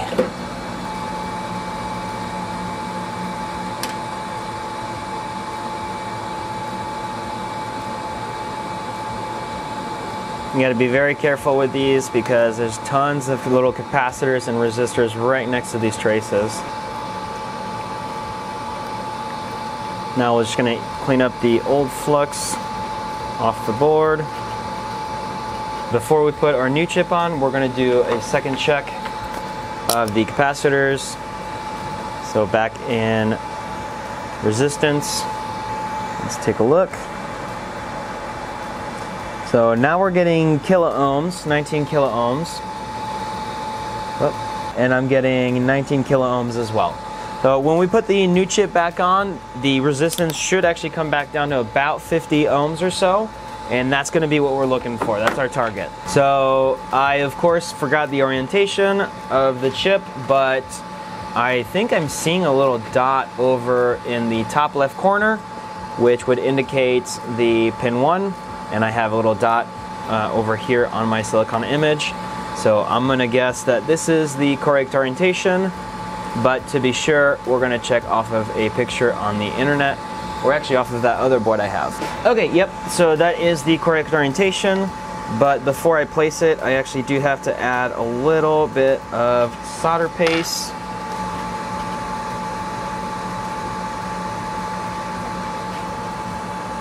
And as always, I put way too much. Let me go ahead and remove some of that. And that should be good. Let's see, is that almost, not quite. You definitely want to make sure that it's lined up as best as possible. And let's see if up top we're still good. All right, and we've about reached temperature, so we can go ahead and hit it with some hot air. Whoops.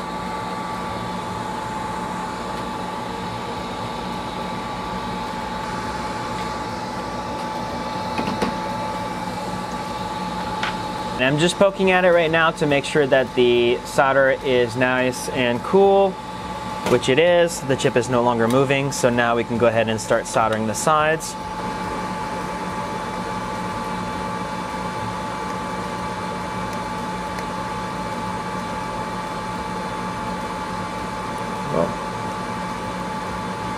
All right, I don't think this tip is actually going to work out. I can't even make any movements without either knocking off a component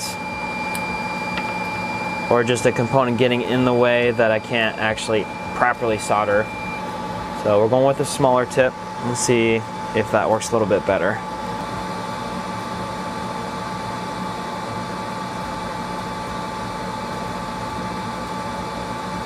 One of the issues I'm experiencing right now is I can get solder on the pins, but I'm having a hard time getting solder on the pad that is below the pin because so little of it is exposed.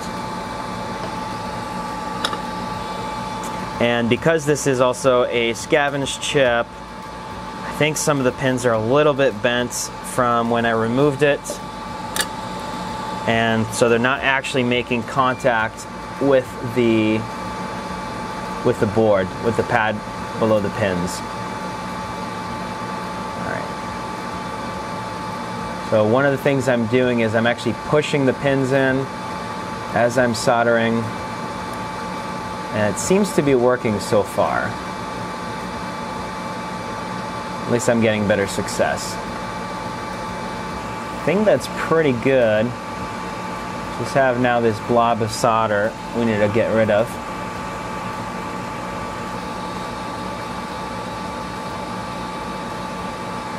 Gonna bring it all the way over to the corner and maybe I can get rid of it off of it. There we go. Perfect. So now with one of the scraping tools, I'm gonna go over each pin and make sure that all of them are properly making contact.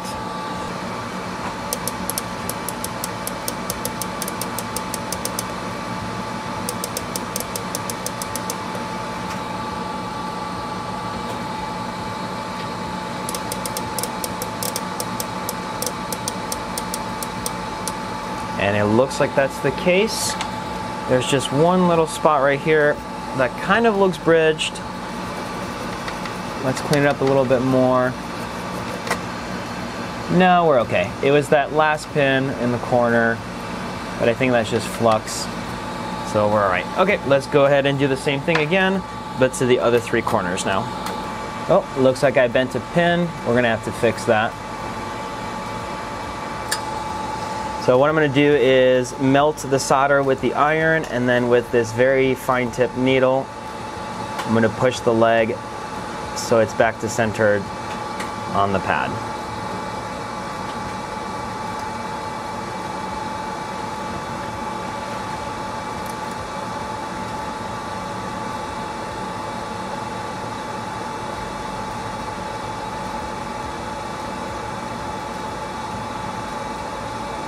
And there we go.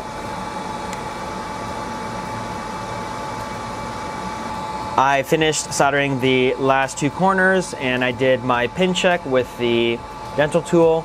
So we're going to do our last resistance check in ohms mode, and we're going to stick with the same ones. Whoops. All right, and what do we get? So right now we get 33 ohms, and over here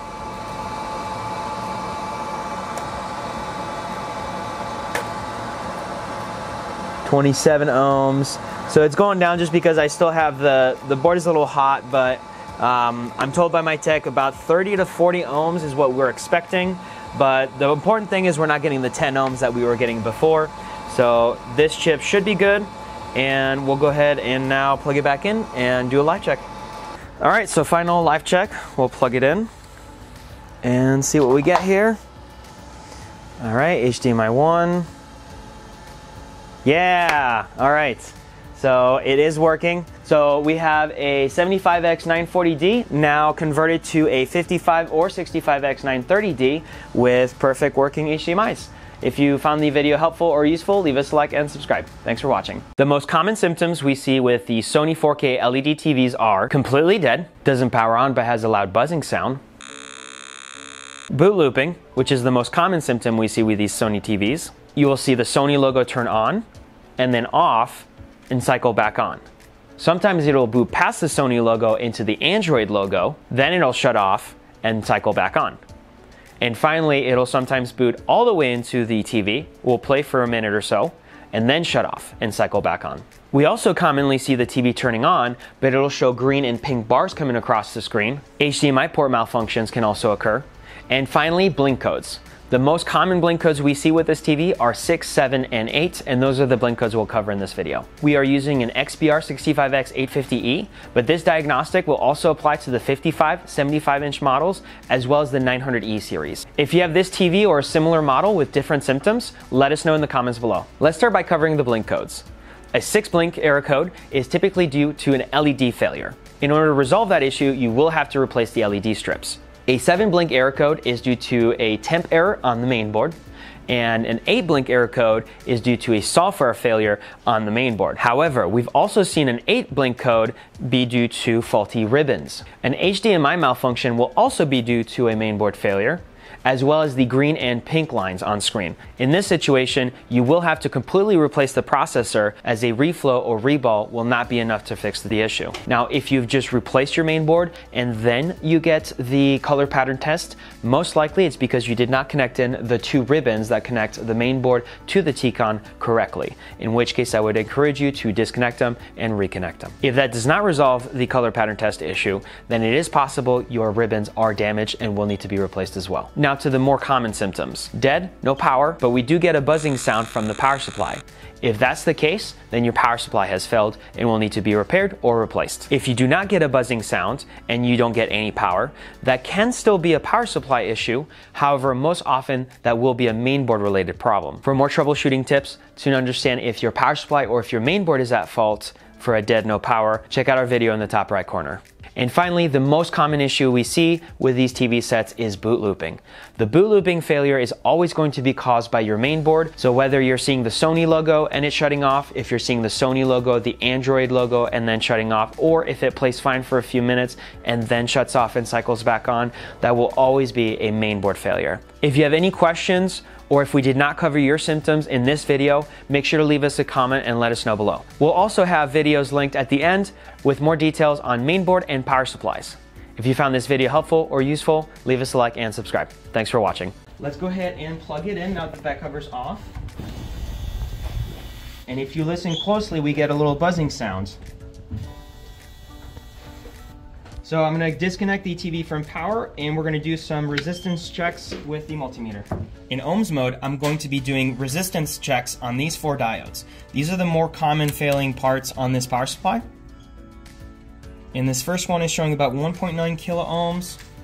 This second one down here, 43 kilo ohms. And this one's 0, so this one is shorted. And this one also appears to be showing as shorts.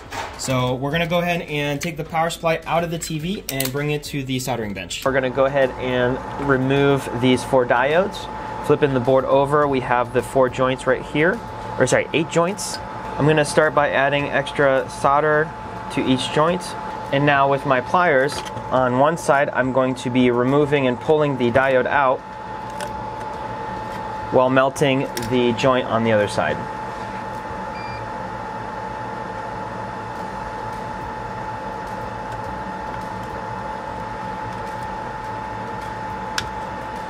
Now one of the legs is removed. Okay, and that's my first diode. Now that I've removed my 4 diodes, I'm going to do another check and confirm that my shorts are gone. So in resistance,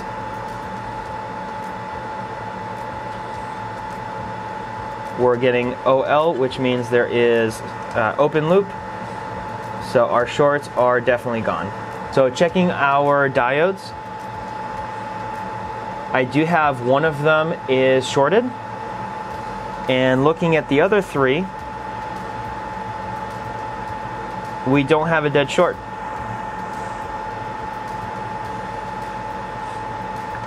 So what that means is out of the 4, only one of them was actually our issue. But of course we do want to replace all 4, because replacing only the one might mean that the other 3 could fail in the near future. And then using my desolder pump, I'm now going to clean up all the joints.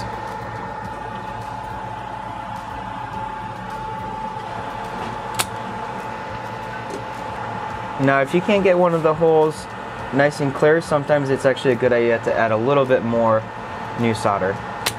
Now I'm going to be installing my new replacement diodes, and I've already pre-bent the pins so that they fit properly in the slots. Alright, all 4 new diodes are in circuit, so let's go ahead and solder those in now.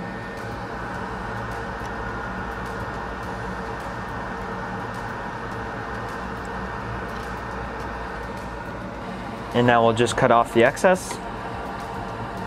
And finally do a little bit of cleanup with some 99.99% alcohol. And the board looks good as new. Let's go ahead and put it back in the TV and see if everything works. And one thing I want to note is I'm not hearing the buzzing sound, and I just heard a click as well. So let's take a look at the screen. Sure enough, look at that. We got a proper repair. So it looks like we have fixed the power supply. If you liked the video, leave us a like and subscribe. Thanks for watching. I have a Sony model XBR-75X850F, and it has no power. So when I try to power it on, we get no standby light whatsoever. So let's open it up and find out why. I've just removed the back cover. If you don't know how to do that, you can check out the video in the top right. Otherwise, let's get started with some voltage checks on the power supply. All right, we're gonna start by plugging it in.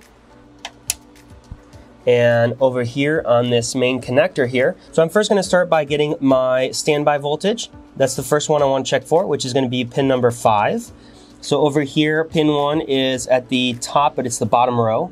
So we have 1, 2, 3, 4, 5. So that's gonna be our third one down, and that's 3.49. So we do have our standby.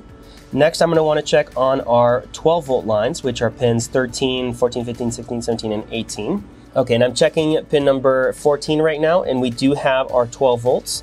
These are all in parallel, so if one of them has 12 volts, that means the rest do as well.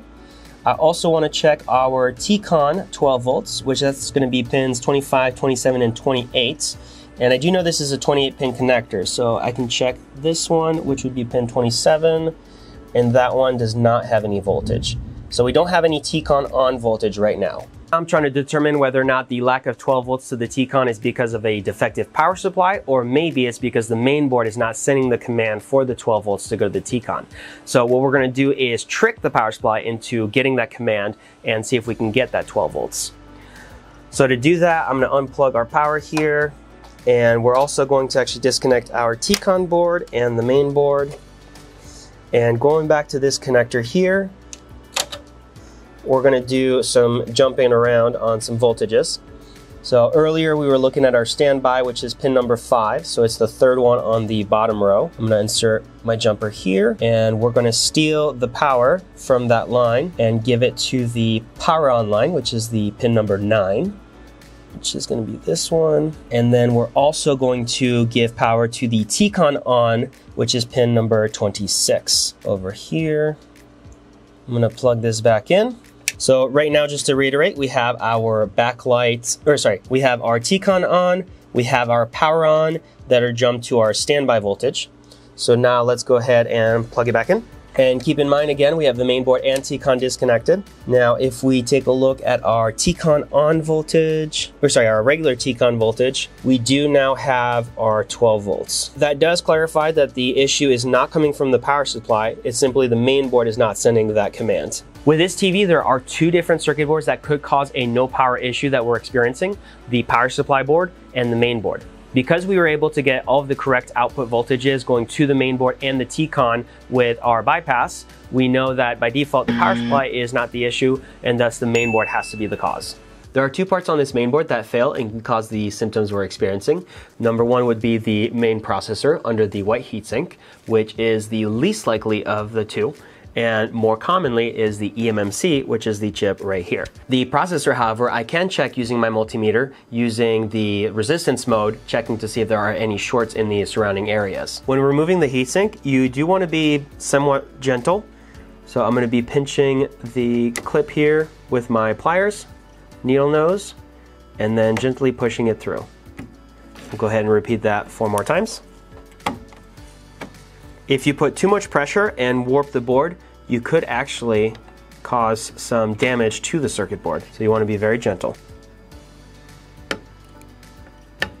Now that we've removed the heatsink from the main board, we can go ahead and do some of our resistance checks. So looking at these capacitors, first on the left, we have 97 kilo ohms, and we're really just looking for shorts. So typically I'm looking for like 1015, 100 kilo ohms. And there's not necessarily any one in specific that I'm looking at. I'm looking at a bunch of them, and I just want to make sure none of them are shorted. 33 kilo ohms, 5.7, also 5.7, 13.8, 12, 23. This one's showing me OL. Okay, well that's not a short. Actually, this one I think is also in parallel. Yep, so same OL, 11.7. And we'll do just a couple more on this side. That's 23, 33, then OL. And then finally these two, 1.68 kilo ohms. And that one is 1.7 kilo ohms. Right, so no shorts. I don't believe that our processor is defective. So at this point, what I would like to do is replace our eMMC chip down here and then see what we get after that.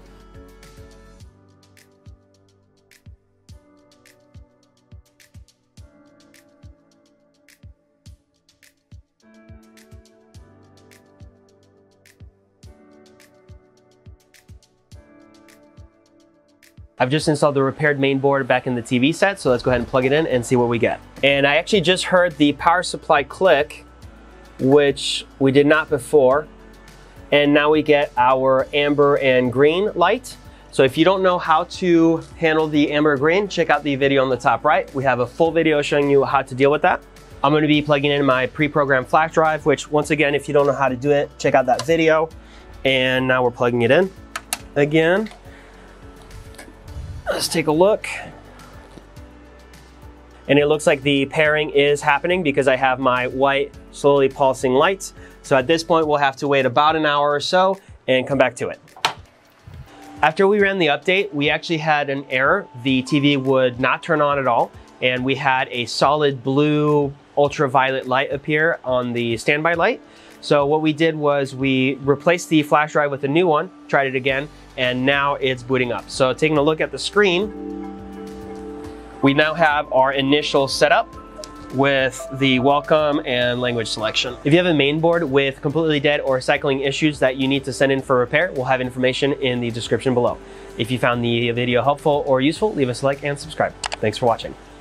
We're about to deep dive into a full diagnostic for this Sony TV. This TV is completely dead, so let's rule out each part until we find the culprit. With Sony sets, we most commonly see mainboard failures. To confirm this, let's check our output voltage from the power supply. The first pin I want to check is our standby voltage, which is 3.3 volts, and that is correct. It is our third pin down on the bottom row, and then we want to check our 12 volt line, which is pins 11 through 18. I can check any of them because they are in parallel, and we are getting 12.8, so that's also correct. So at this point, we've confirmed we are getting our 12 volts and 3.3 volt standby from the power supply to the main board. Our next step is to check a little further down the line, and we want to focus on the eMMC chip over here. The eMMC is the memory chip of the TV, so if it's not getting power, that would be a problem. We're looking for 1.8 and 3.3 volts. We should be getting 3.3 from these two capacitors up here, and we are, and 1.8 from these two down here, and we also are. Since we are getting power to the chip, our next step is to confirm if the chip itself is defective. For this next step, I'm going to pass the board over to my tech Juan. All right, in order to test the functionality of the eMMC, we first must remove it from the board, and then we're going to go ahead and install it in our eMMC testing jig.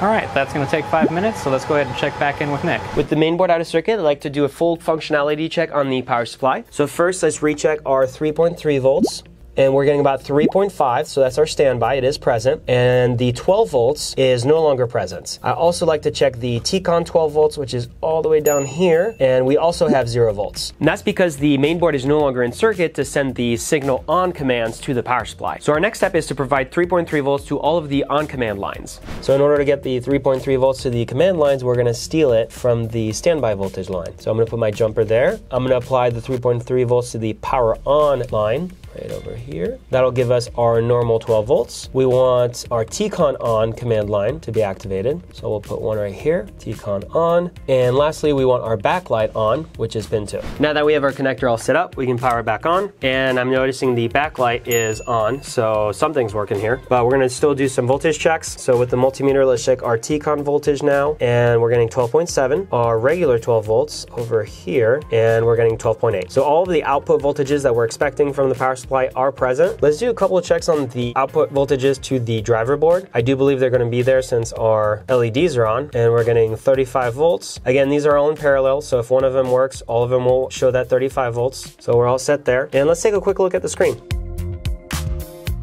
Because we're now able to get our color pattern test, that does confirm that every part in the TV, the screen, T-Con, power supply, LED driver, and the LEDs are all fully functional. So that confirms the mainboard must be the fault. So let's check back in with one and see where we're at.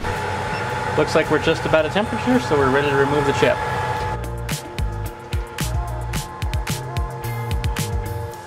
All right, we can now put the eMMC in our socket and we can check the condition. But it looks like the eMMC is in pristine condition. However, the software looks like it might be corrupted. So as we've determined that the software is corrupted, we're gonna go ahead and install a fresh factory reset version of our software onto the chip. All right, it looks like it's finished writing all the partitions. Go ahead and take this eMMC out of here and reinstall it on the board.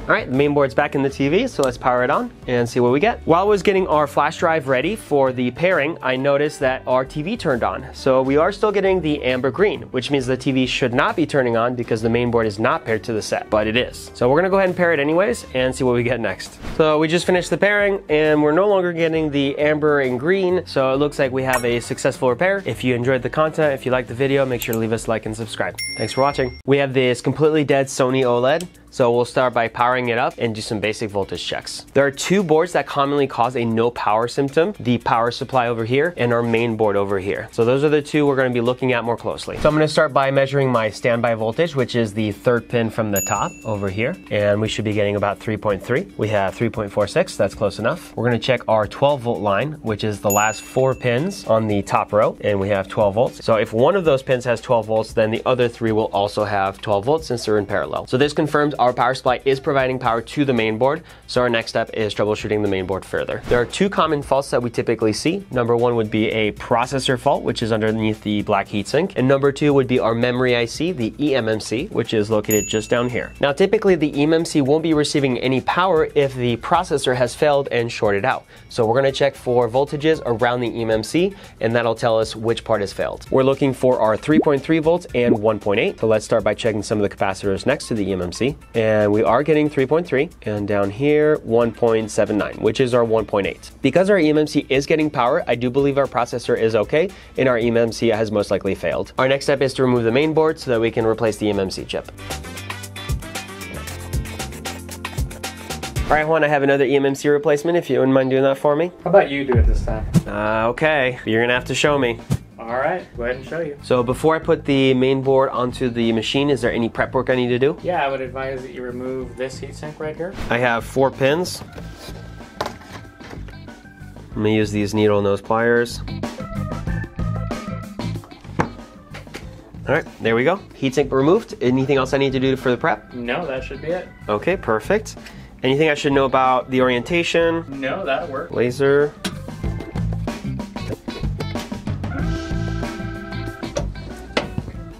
There. Do I need to put any flux or any chemicals on the top? No. No? All right. And how far down do I go? Just all the way? Yeah, that'll be fine. Right at the bottom, the lowest setting. All right, here we go. So is this your first BGA, Nick? It's not my first BGA, but it's been quite a while. All right, I've been advised to put on some gloves so that I don't get flux all over my fingers. All right, so before we get to temperature, I know you press a few buttons for this guy. It's just the vacuum. That'll be the vacuum right there. All right, and that'll activate. And of course you hold it's right there. So you're gonna want to do... Stop. Well, there we have it. We'll have to do it a second time. All right, so there's no harm in me pressing vacuum now. No, you can do it. All right, I'm gonna do that. So that's ready. Okay, this time constant. Move this away.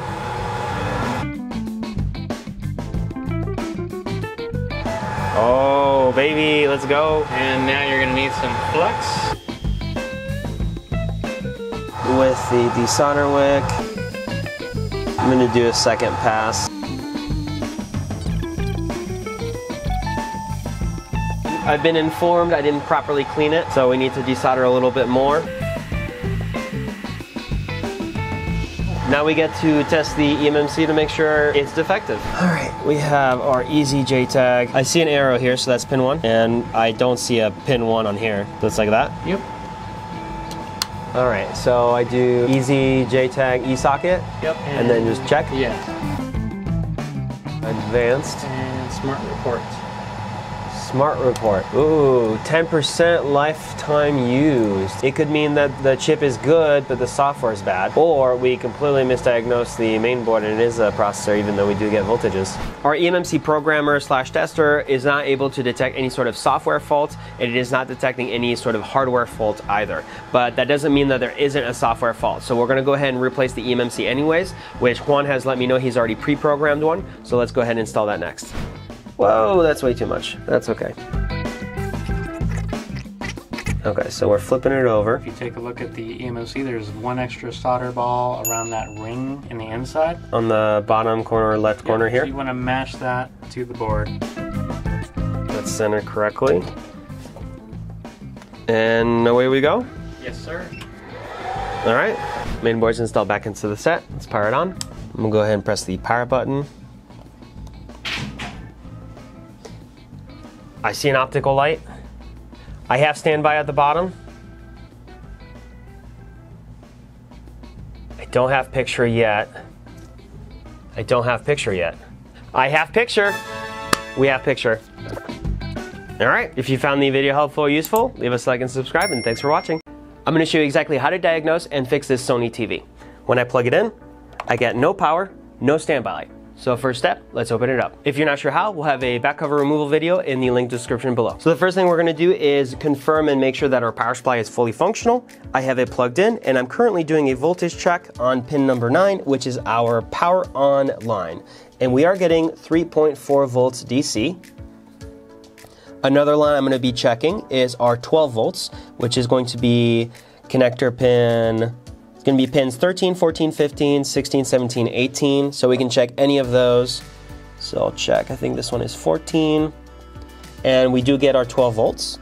And then lastly, the other voltage line I'm wanting to check is going to be our T-Con on voltage, which that is going to be, or sorry, not the T-Con on voltage, but the T-Con voltage, which is pins 25, 27, and 28. So let's check, this one is 28, and I'm supposed to be getting 12 volts, and I'm not. Let's go ahead and power it down. So what I'm going to do next is remove the main board out of circuit and then put in this homemade connector, which is going to trick the power supply into thinking everything is supposed to turn on, so that hopefully we can get our T-Con 12 volts and make sure that the power supply is providing that voltage. The lines I have shorted together here are the standby voltage, which is pin number 5. I have the power on, which is pin number 9, and then the T-Con on, which is pin number 26. So I'm gonna plug in my connector. Again, main board's completely disconnected. So let's power it back on. And I just heard the power supply click actually. And let's do another check for our T-Con voltage, which is the 12 volts. And we now get our 12 volts for the T-Con. All right, that confirms that our power supply is outputting all the correct voltages going to the main board, and yet the main board is not turning on. So next step is let's check out the main board. Again, if you're not sure how to remove your mainboard, we'll have video down in the description below. Now we're going to be removing the heatsink here. On the back side, we have 4 little clips we're going to be pinching and pushing through. This is our first one. our second,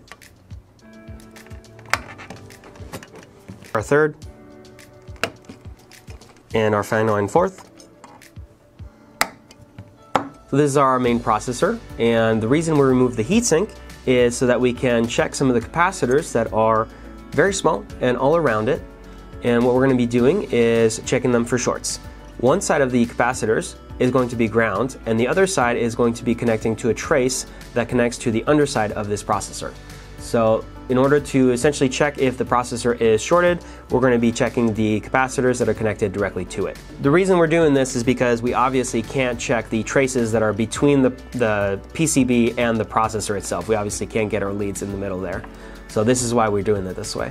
And I'm just in beep mode. I'm just looking for dead shorts. So if the multimeter beeps, that means we have a short. So no shorts here. No shorts.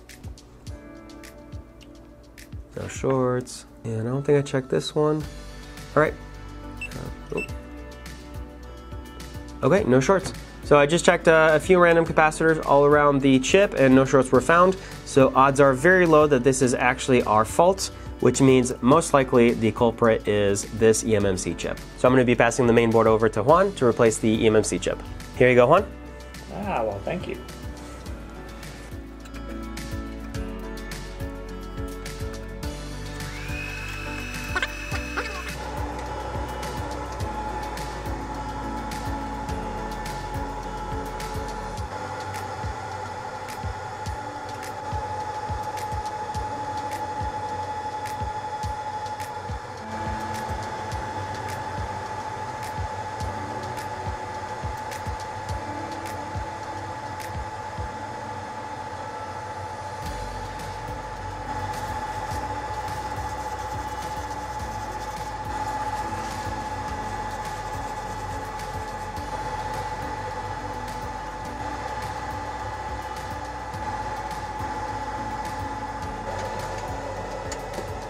I've installed the main board back into the TV, so let's plug it in and see what we get. I also did get our Fire Stick in HDMI 1, and I heard it click, and we have our Sony logo. And it should go to the HDMI 1 because that is the factory default software that we have installed on the eMMC. And there we go. So it looks like our HDMIs are working and fixed. It looks like the TV is fully functional. If you found the video helpful or useful, leave us a like and subscribe, and thanks for watching. A TV shop contacted us to fix a high-end OLED TV with no power. It's completely dead. Oh, and also, it was hit by lightning. Normally they would have purchased new boards, but for this model, there are none available for sale. So if we can't fix this board for their customer, they're gonna have to toss out their $2,000 TV. Now they sent us their main board, not power supply. Most lightning strikes and power surges affect the main board. Now I don't have a TV to live test this main board in, which is a problem we'll tackle in a bit. For now, let's take a look at it under the microscope and see if there's anything obvious. Oop, how did I get there? Looking more closely, we can see the power surge came in through the Ethernet port and burned up several traces as well as a couple of capacitors. Often the damage is not localized. If we follow those traces, they go up, up, up, up, and then underneath this heatsink. So let's remove the heatsink and see where those traces go. Oh, sorry, I don't know how that keeps getting there. All right, if we keep following the traces, they go up to this processor. There is a high chance that our processor is actually shorted. So let's take a look with our multimeter. Here are our readings. Here are the readings we are supposed to see. Here's a side-by-side comparison. So clearly we have some shorts on the processor, so our first step should be to replace it and get rid of those shorts. Juan, can I have you replace the processor chip on this board? This is a BGA type processor, which stands for bulk grid array. In simple terms, it means the processor is attached to the circuit board via hundreds of little solder balls. We have to use our rework machine in order to remove that processor. The rework machine will simultaneously heat up the processor from the top and the circuit board from the bottom until we reach that solder's melting point. Only then can we very carefully remove the processor. Now, while the machine is warming up, let's go figure out how we're going to test this board after repairs. Now, I don't have a TV to live test this main board, but I think we can build one using parts from our test jigs. Luckily, the 2018, 19, and 2020 OLED Sonys all use almost identical power supplies. So we can use the one from this test jig in order to test our customer's mainboard. Now that we have our power, we have to figure out how we're going to turn on the mainboard. So I need either an infrared sensor or buttons. Unfortunately, none of our other test jigs have compatible ones, so I had to buy an infrared sensor and ribbon from eBay. Lastly, we'll need picture, so we'll have to figure out a solution for a screen. But first, let's check in with Juan and see where we are with the repair. All right, just want to check in on the board. How are we doing? Well, it just beeped, so it's ready to remove the chip. But first, we're going to prod it, to make sure that all the solder joints are liquidous. And it looks like they are. So now we're going to want to be careful because we don't want to impact the board too much, or else some of the components might fall off on the bottom, or we might have some bridging. And there we go, there's a nice clean left. Now we can remove the old solder left behind and clean up any burnt flux residue.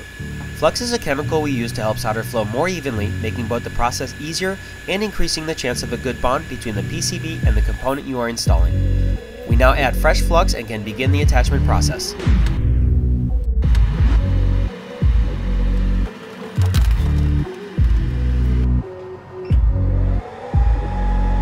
Alright, here you go. You can check it for shorts. Thank you. Here's a side-by-side comparison. We've now confirmed we no longer have any shorts on the board, so we can go ahead and live test it. So we have our main board in our testing jig. We still don't have a way to get picture, but first I want to make sure all of my power and IR connect, which they do. And for our picture, we need LVDS ribbons. They typically connect on the other side to the T-Con, but this time I have a little bit of a cheat. My T-Con board is going to be this adapter that then connects to this universal screen, our mainboard tester. So that's what we're going to be using. Let's plug in our TV to power. Okay, we have our Sony logo here. Now we have our Android logo pop up. And finally, we are on our home screen. So what I'm gonna do is I'm gonna plug in this HDMI over here, and we're gonna go to the inputs. All right, and it looks like we do have picture now. And our last step would be to replace the Ethernet port and some of the damaged components here, but we're gonna go ahead and do that off screen. It looks like we were able to save yet another TV from the landfill. If you like the content, make sure to leave us a like and subscribe. Hi, this is Nick with Nick's TV Repair. In this video, I will show you how to properly pair your Sony mainboard with your TV set. We will also go over all the known issues that may occur during the installation and how to resolve them. For the purpose of this video, we have already installed the mainboard back into the TV. For any questions regarding the installation, click the link in the top right corner of the screen. Okay. Step 1, let's plug in the TV and see what happens. On occasion, your board will work first try and will not require to be paired with your set. Most often, we do expect the pilot light to flash an amber and green color, indicating the mainboard requires pairing to the T-Con and screen. If this is the case, simply disconnect the TV from power, insert the USB flash drive we have provided, and plug in the set once again.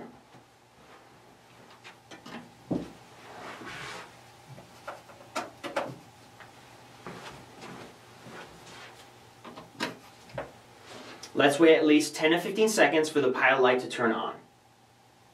I am noticing our flash drive does have a red light, indicating it is getting power. Unfortunately, we are getting another amber green color from the pilot light. If the pilot light turns to a white pulsing light, then the pairing process has begun. You must not disconnect power, attempt to turn on or off the TV while the white light is pulsing. If you do so, the module will break and you will need to send it back for additional repairs. If the pilot light still flashes an amber and green light, however, the pairing procedure did not take, in which case we will want to disconnect the power and try again.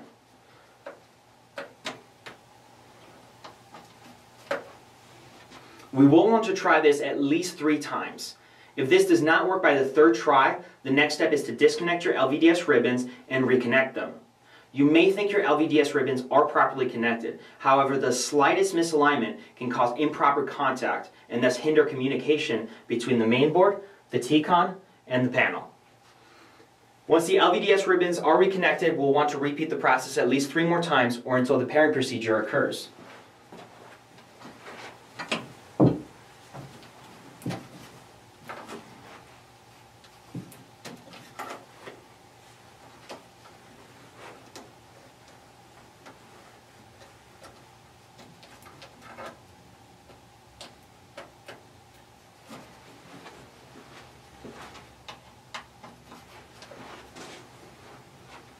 If the amber green persists, the next step would be to erase the flash drive and re-download the software directly from the Sony website.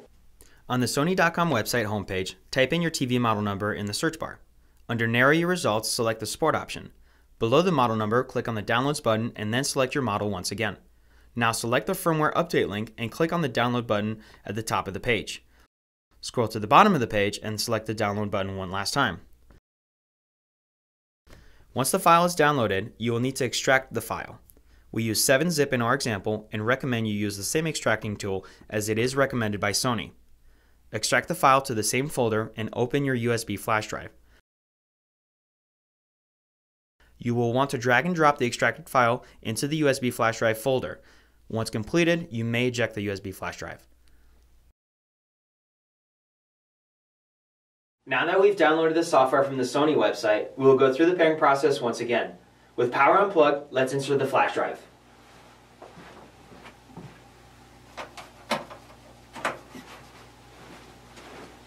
We'll go ahead and insert the power cable back in. And as mentioned previously, it will take 10 to 15 seconds for the pilot light to start illuminating.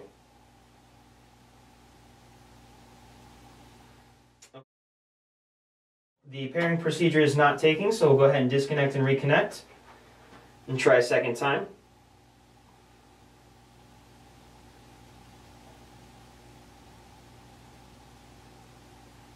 And let's go ahead and do that a final third time. Now, if the pairing procedure does not take on the third try, an alternative option is to let the set rest for 6 to 8 hours with the flash drive connected and power connected. Generally, after that 6 to 8 hour period, the update will have processed through, and when you come back, the TV will actually have already completed the pairing process. At that point, the amber green should no longer be flashing, and you can go ahead and turn on the TV sets and see the home screen. Once you do so, only then will you want to remove the flash drive. If the amber green light is still flashing after that 6 to 8 hour period, in that case, let's go ahead and remove the flash drive and bring it back to the computer. Insert the USB flash drive back into your computer and open the flash drive folder. Select the file and rename it to upgrade_loader. Close the folder and eject the USB flash drive.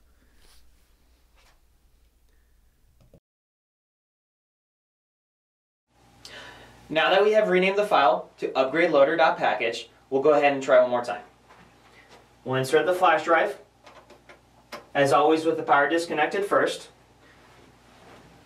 We'll go ahead and plug that in, and once again, we'll wait the 10 to 15 seconds for the pilot light to start flashing. The pairing procedure is now working. We do have that slowly flashing white light. And as mentioned earlier, it is imperative we do not press the power button on the remote, on the side buttons, disconnect the TV from power, or remove the flash drive. Okay, there are two scenarios that can occur from this point regarding the pairing. Either the procedure will take a full hour and the TV will turn on and display the home screen once completed, or the procedure will take 30 minutes and the pilot light will flash an amber and green color once again. If the latter of the two occurs, then the pairing process will need to be completed a second time. Simply disconnect the power from the set and reconnect. The second part of the pairing procedure should begin immediately.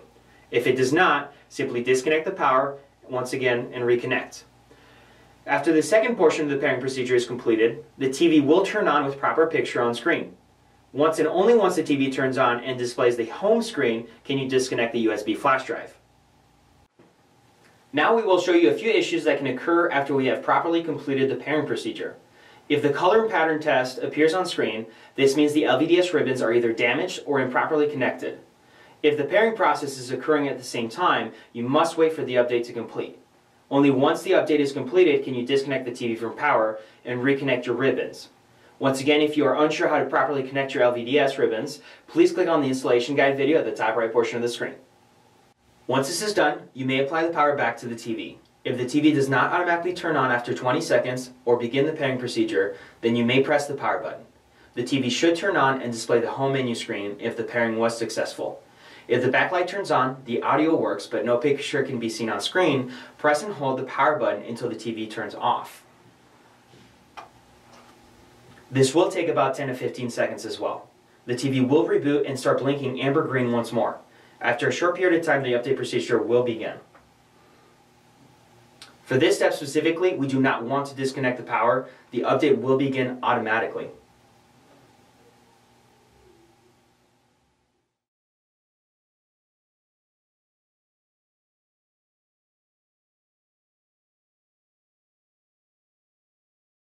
If you just installed your mainboard in your 4K XBR Sony TV and you're getting an orange and green flashing light, this is what you need to do to resolve that issue.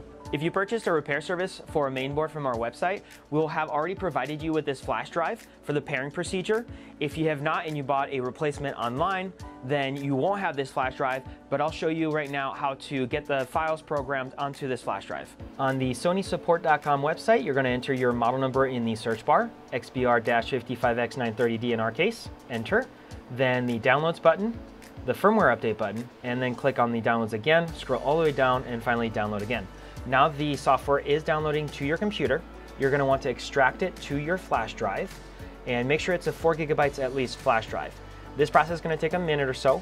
Once it is completed, we're going to rename it to upgrade_loader.pkg. So whatever it is currently named, delete that and write in upgrade_loader.pkg. Then you can close it out, remove the flash drive, and bring it back to the TV. If you're having issues programming your flash drive, we do have them available for sale pre-programmed. I'm simply going to be installing the flash drive in any of the 3 USB ports here, and then I'm going to plug in the TV. If you take a look, the flash drive will start flashing a red light, and that will indicate that the pairing procedure is starting. In addition, the white light at the bottom will also slowly start pulsing. Let's flip the screen around to show you that pulsing I'm talking about. It looks like the pairing just completed and the TV turned back on. It looks like it's currently on the initial setup screen. So at this point, we can go ahead and safely remove our flash drive. It is very important that you do not prematurely remove the flash drive or disconnect the TV from power. If you do that, you will break the main board and you'll have to either replace it or send it in for repair. If you found the video useful, please leave us a like and subscribe. Thanks for watching.